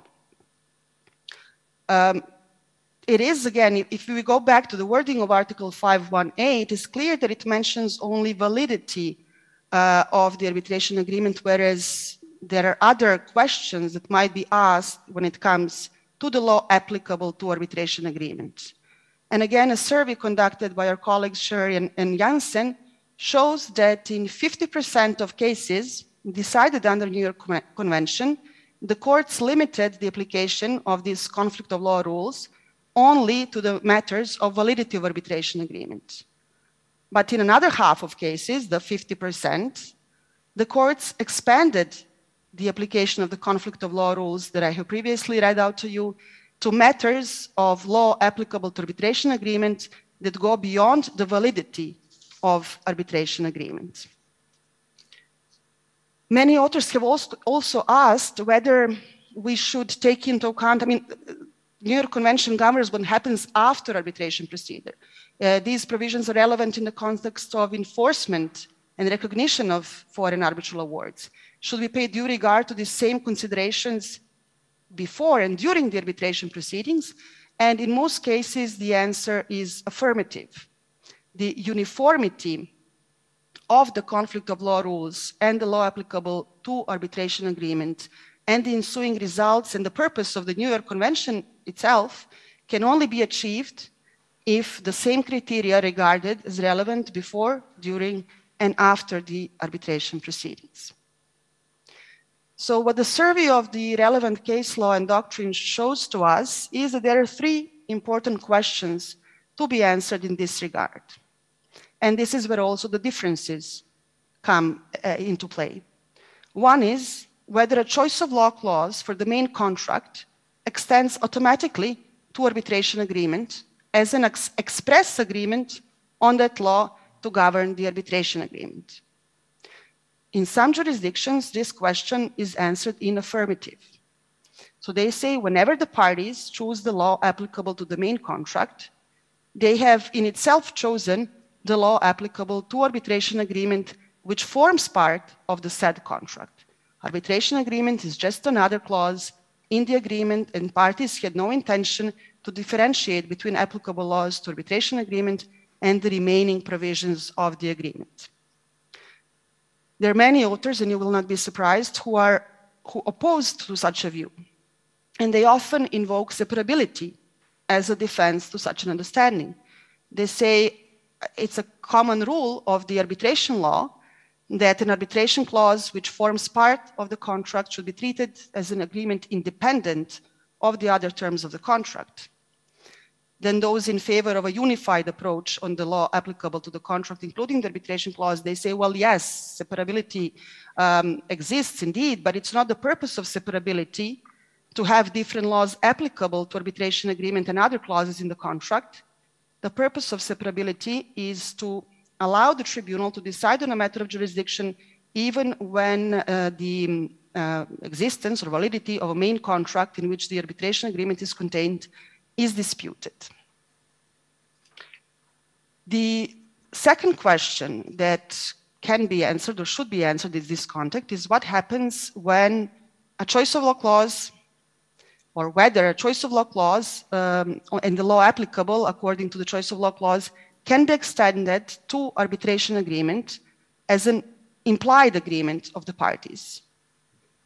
If we disagree that there's an express choice in the provision calling for, let's say, Serbian law to apply to the sales contract that contains a DIS arbitration clause, can we at least say then that there is an implied agreement for the Serbian law to govern the arbitration agreement as well? And again, some might oppose this assumption on the basis of separability. Others will say that this is a very artificial distinction, that it's a result or creation of bright legal minds, but it has no effect in the eyes of the parties.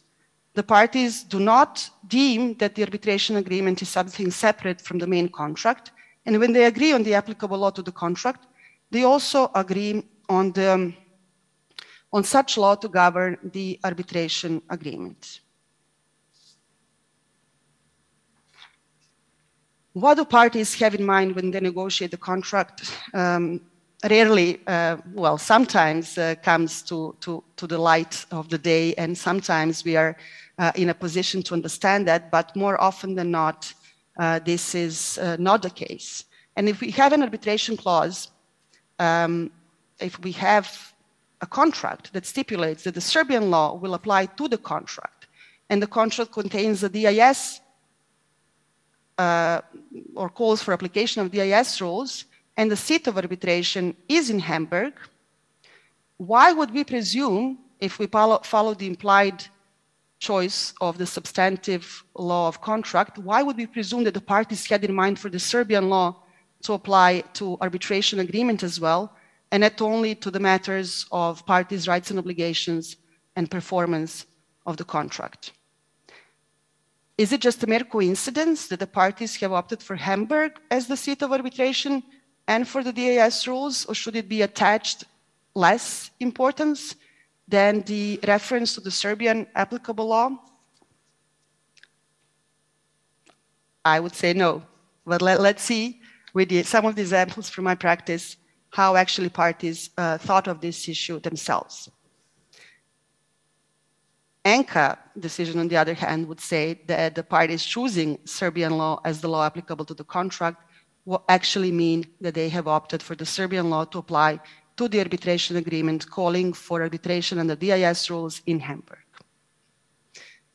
When it comes to the matter of the closest connection for arbitration agreement, and this works only on the assumption that no law applicable to arbitration agreement was chosen and no law applicable to the main contract was chosen. So there's no choice of law whatsoever. And there, the question is, so what law applies then? Then it's the law of the seat, according to the New York Convention, and the seat being the objective factor that is most closely connected to the arbitration agreement. But then again, there are many countries that deem that the most closely connected law to the arbitration agreement, again, is not the law of the seat, but the law of the main contract. And it's based on the same understanding that the arbitration clause is just another clause in this big main contract, and that the commercial parties do not differentiate between these legal doctrines that we take into account as arbitration practitioners and academics. There are also other courts which deem that the law of the contract is the most closely related to the law of arbitration agreement, and ignore the importance, I must say, ignore the importance of parties' selection of the seat. And as a professor of arbitration law, one of the topics that I teach at the beginning of the course to my student is the importance of the place of arbitration, which is reflected by on several different matters, including the fact that the arbitration award bears the nationality of the seat of arbitration, then that the seat's courts play an important role in constituting the arbitration tribunal, for example, in ad hoc arbitration. They also take part in decisions on challenges of arbitrators in ad hoc arbitration. They're there to help in getting evidence set right on certain occasions. Then again, they might have a power to decide on jurisdiction of the tribunal. Upon the arbitral tribunal has made its decision, the party may have a recourse to the state court to confirm or deny the finding of the arbitral tribunal. And of course, once the arbitration procedure is complete and the award is made, the court of the seat of arbitration has a controlling function in a set-aside proceedings. Thus, one really cannot ignore the importance of the seat of arbitration for the arbitration agreement and the procedure that comes on the basis of such arbitration agreement. And most importantly, again, if we go back to the wording of Article 501A of the New York Convention that now applies in so many countries of the world, One, it is kind of difficult to defend a position that attributes greater weight to the law of the main contract than to the law of the seat, seat being the most closely connected objective factor to the arbitration agreement. And to summarize, based on the judgments that I have read and the articles that I have read, and again, based on the 34% of the jurisdictions throughout the world, the arguments in favor of the law of the contract have been structured so to provide a more commercially sound approach. They say parties intend the whole contract to be governed by the same law. They don't perceive arbitration agreement as something different. Again, separability is just a legal doctrine created by splendid legal minds, but unfamiliar to commercial parties. And what they want is not to exclude the arbitration agreement from the main contract, but only to have a procedure in place, even if contract is ineffective.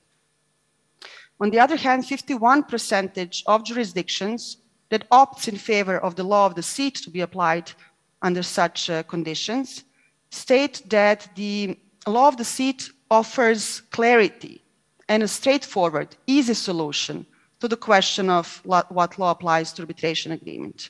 All other solutions lack such clarity and are more difficult. And if we remember the ENCA judgment again, which requires you to go into the analysis of what the law applicable to main agreement says, or whether it does or does not invalidate the arbitration agreement, and then going into looking at the law of the seat and seeing what that law states with respect to the law applicable to arbitration agreement before actually reaching a decision which law applies, we can agree, I hope, that the law of the seat indeed offers much easier and straightforward solution, and certainty indeed is something that the business community requires, and in that respect, I think it does meet commercial interests as well. So going back to the examples that I have given to you from my practice, what were the reasons why Belarusian and Serbian entity who opted for law of Belarus, why did they choose a seat in Stockholm and the Swedish Arbitration Institute rules? And what did they have in mind when making such contractual clauses? Did they intend the law of Belarus to apply to arbitration agreement? Or were they more inclined into Swedish law as applicable to the matter of arbitration agreement if certain questions arise? Based on the interviews conducted with these parties, and my involvement was not of an arbitrator, is that they actually were aware of the separability doctrine, and they were aware of the fact that the law of the seat trumps the law of the contract when it comes to arbitration agreements, unless otherwise expressly stipulated by the parties. What considerations drew Italian and Serbian entity to agree on Serbian law as the law applicable to the contract and seat in Vienna under ICC rules? In this case, the reasoning why Vienna was chosen was twofold. On the one hand, it was perceived as a cheaper venue than the usual Paris being the seat of ICC, well, the seat where the building is, in that respect, the seat of the ICC Court of Arbitration, or being a cheaper venue than Switzerland, which is again another country that usually attracts parties who agree on ICC rules and come from the neighborhood where I come from. So for them, Vienna was a more affordable option, and also they took into account the fact that the awards made in Vienna will be subject to one round of control by the state courts, which also will be, and that it's kind of deterrent to go and attempt to set aside such an award, because the Austria courts have high fees that you need to pay for to the courts when you initiate set-aside proceedings. Again, did they at any point in time think that because the Serbian law governs the main contract, the arbitration agreement is also going to be subject to the Serbian law? The answer is clear, no. So in these specific cases, I mean, the parties actually intended that choosing the seat, they also choose the law applicable to arbitration agreement. Maybe not in these specific in these specific lines of arguments. Maybe they were not, clever enough. But then again, I don't think that we should disregard the fact that the parties who agree on arbitration are aware of certain consequences that agreeing on the seat of arbitration bears, and that it's, in my mind, more likely that even if we are going to ascertain this hypothetical intent of the parties, more arguments go in favor of the application of the law of the seat than in favor of the application of the law of the contract. And usually it's the hypothetical will of the parties that is being invoked as an argument in favor of law of the contract in jurisdictions that follow this approach. And the last question that I have decided to pose and hopefully answer to some extent, which is related to this year's moot problem, is what happens if the law applicable to arbitration agreement is the law of the country that has ratified the CASG? Can then the CASG be the law that gives answers to the question of interpretation of arbitration agreement and the formation of arbitration agreement? Or is CASG something distinct from the arbitration world and can apply only to sales contracts and the provisions that are usually expected to be in regard the sales transaction and not the dispute resolution process? So again, on the comparative level or global level, what is the situation we have today? Well, we have a situation of great disagreement among scholars, to start with that. And some authors have actually qualified them under different groups that follow different approaches. And again, my dear friend Stefan Kröll is by at least one of the scholars identified as being a part of the rejectionists group. Allegedly, Stefan is completely opposed to CASG applying to arbitration agreements, even for the questions of interpretation and formation, whereas I think everyone will follow his view that the formal validity of arbitration agreement cannot be discussed under the CASG. Again, some are also of the view, Stefan, I just need to pass the word to you because our keynote speaker here in Belgrade, Professor Ingeborg Schwenzer, is of the opinion that you are slowly changing your mind in that regard, or at least she's hoping that you are, which is the usual, again, hope of the other group of CASG scholars. You may call them expansionists. And here I'm not saying that on this particular issue, Ingeborg Fall is in this group, although there might be other issues where she qualifies as an expansionist. But there are authors who actually think that the CASG can govern all matters regarding the arbitration agreement, including its formal validity. This opinion was expressed in one article of Professor Janet Walker from 2006, although later on she did change her mind and I think put this bold statement in more relative terms. So it is very rare nowadays to find authors who would opt for CASG freedom of form provision to apply on arbitration agreements, even though the law of the seat and even the law of the contract might be the countries that call for the written form of arbitration agreement. Finally, the majority of authors, and it may even be the courts, to the best of what we know now, goes for the middle ground. They say something in between. So CASG applies to the matters of formation and interpretation of the arbitration agreement, but of course it cannot apply to the matters of validity. So how have they come to this understanding? Again, you can go and look at the provisions of the CASG and see how it defines its scope of application. And again, you can see a reference in Article 4 that it applies to matters of formation and performance of the CASG contract and only those matters. Then again, arbitration agreements are not usually considered as something that is a part of obligation of either of the seller or the buyer. They're not specific to the parties to the international sales contract. And nevertheless, the arbitration agreements or the dispute resolution mechanism is mentioned in Articles 19.3 and Articles 18.1.1. The latter is in the section that deals with the avoidance of the contract and confirms that in case of termination of the international sales agreement the arbitration clause or dispute resolution clause is not impacted, and that provision still stands.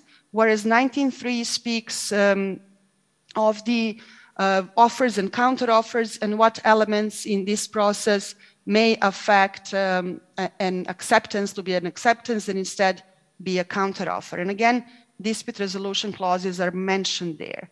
So is this sufficient to make the CSG as law applicable to arbitration agreement only or even to the matters of interpretation and formation of arbitration agreement?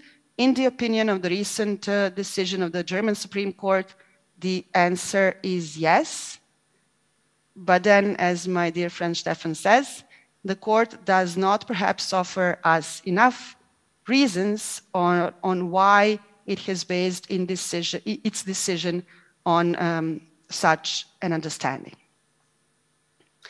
I will leave it at this. I understand that soon you have closing remarks, and I assume that there might be questions that you want to discuss with me. So here I am. Thank you for your attention, and I look forward to further discussion.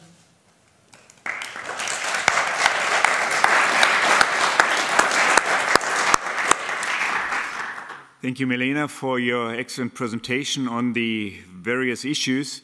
The rule here is that normally we do not discuss the CSG presentation, because you fortunately left one of the questions open. But nevertheless, I really enjoyed your presentation because all the examples were with Hamburg and the DIS. We haven't paid you for that, that you make a little bit of marketing for the DIS, but we highly appreciate that. And we are glad that we're also sponsoring the Belgrade pre-moot. With that, and before I pass on to my friend Ulrike Umbeck for closing remarks from the Hamburg Arbitration Circle, I would take the opportunity to thank two people without whom that event would not have been possible, apart from all the speakers. And these are my two assistants, Mr. Thilo Kerkhoff and Mr. Mesut Akbaba. So thank you very much for doing all the work. You can also stand up that the people recognize you. With that, I'll also thank all the speakers on behalf of the Center for International Dispute Resolution at Bucerius. I thank all the participants here in the room as well as online. And I now pass on to Elke for the final remarks, closing remarks.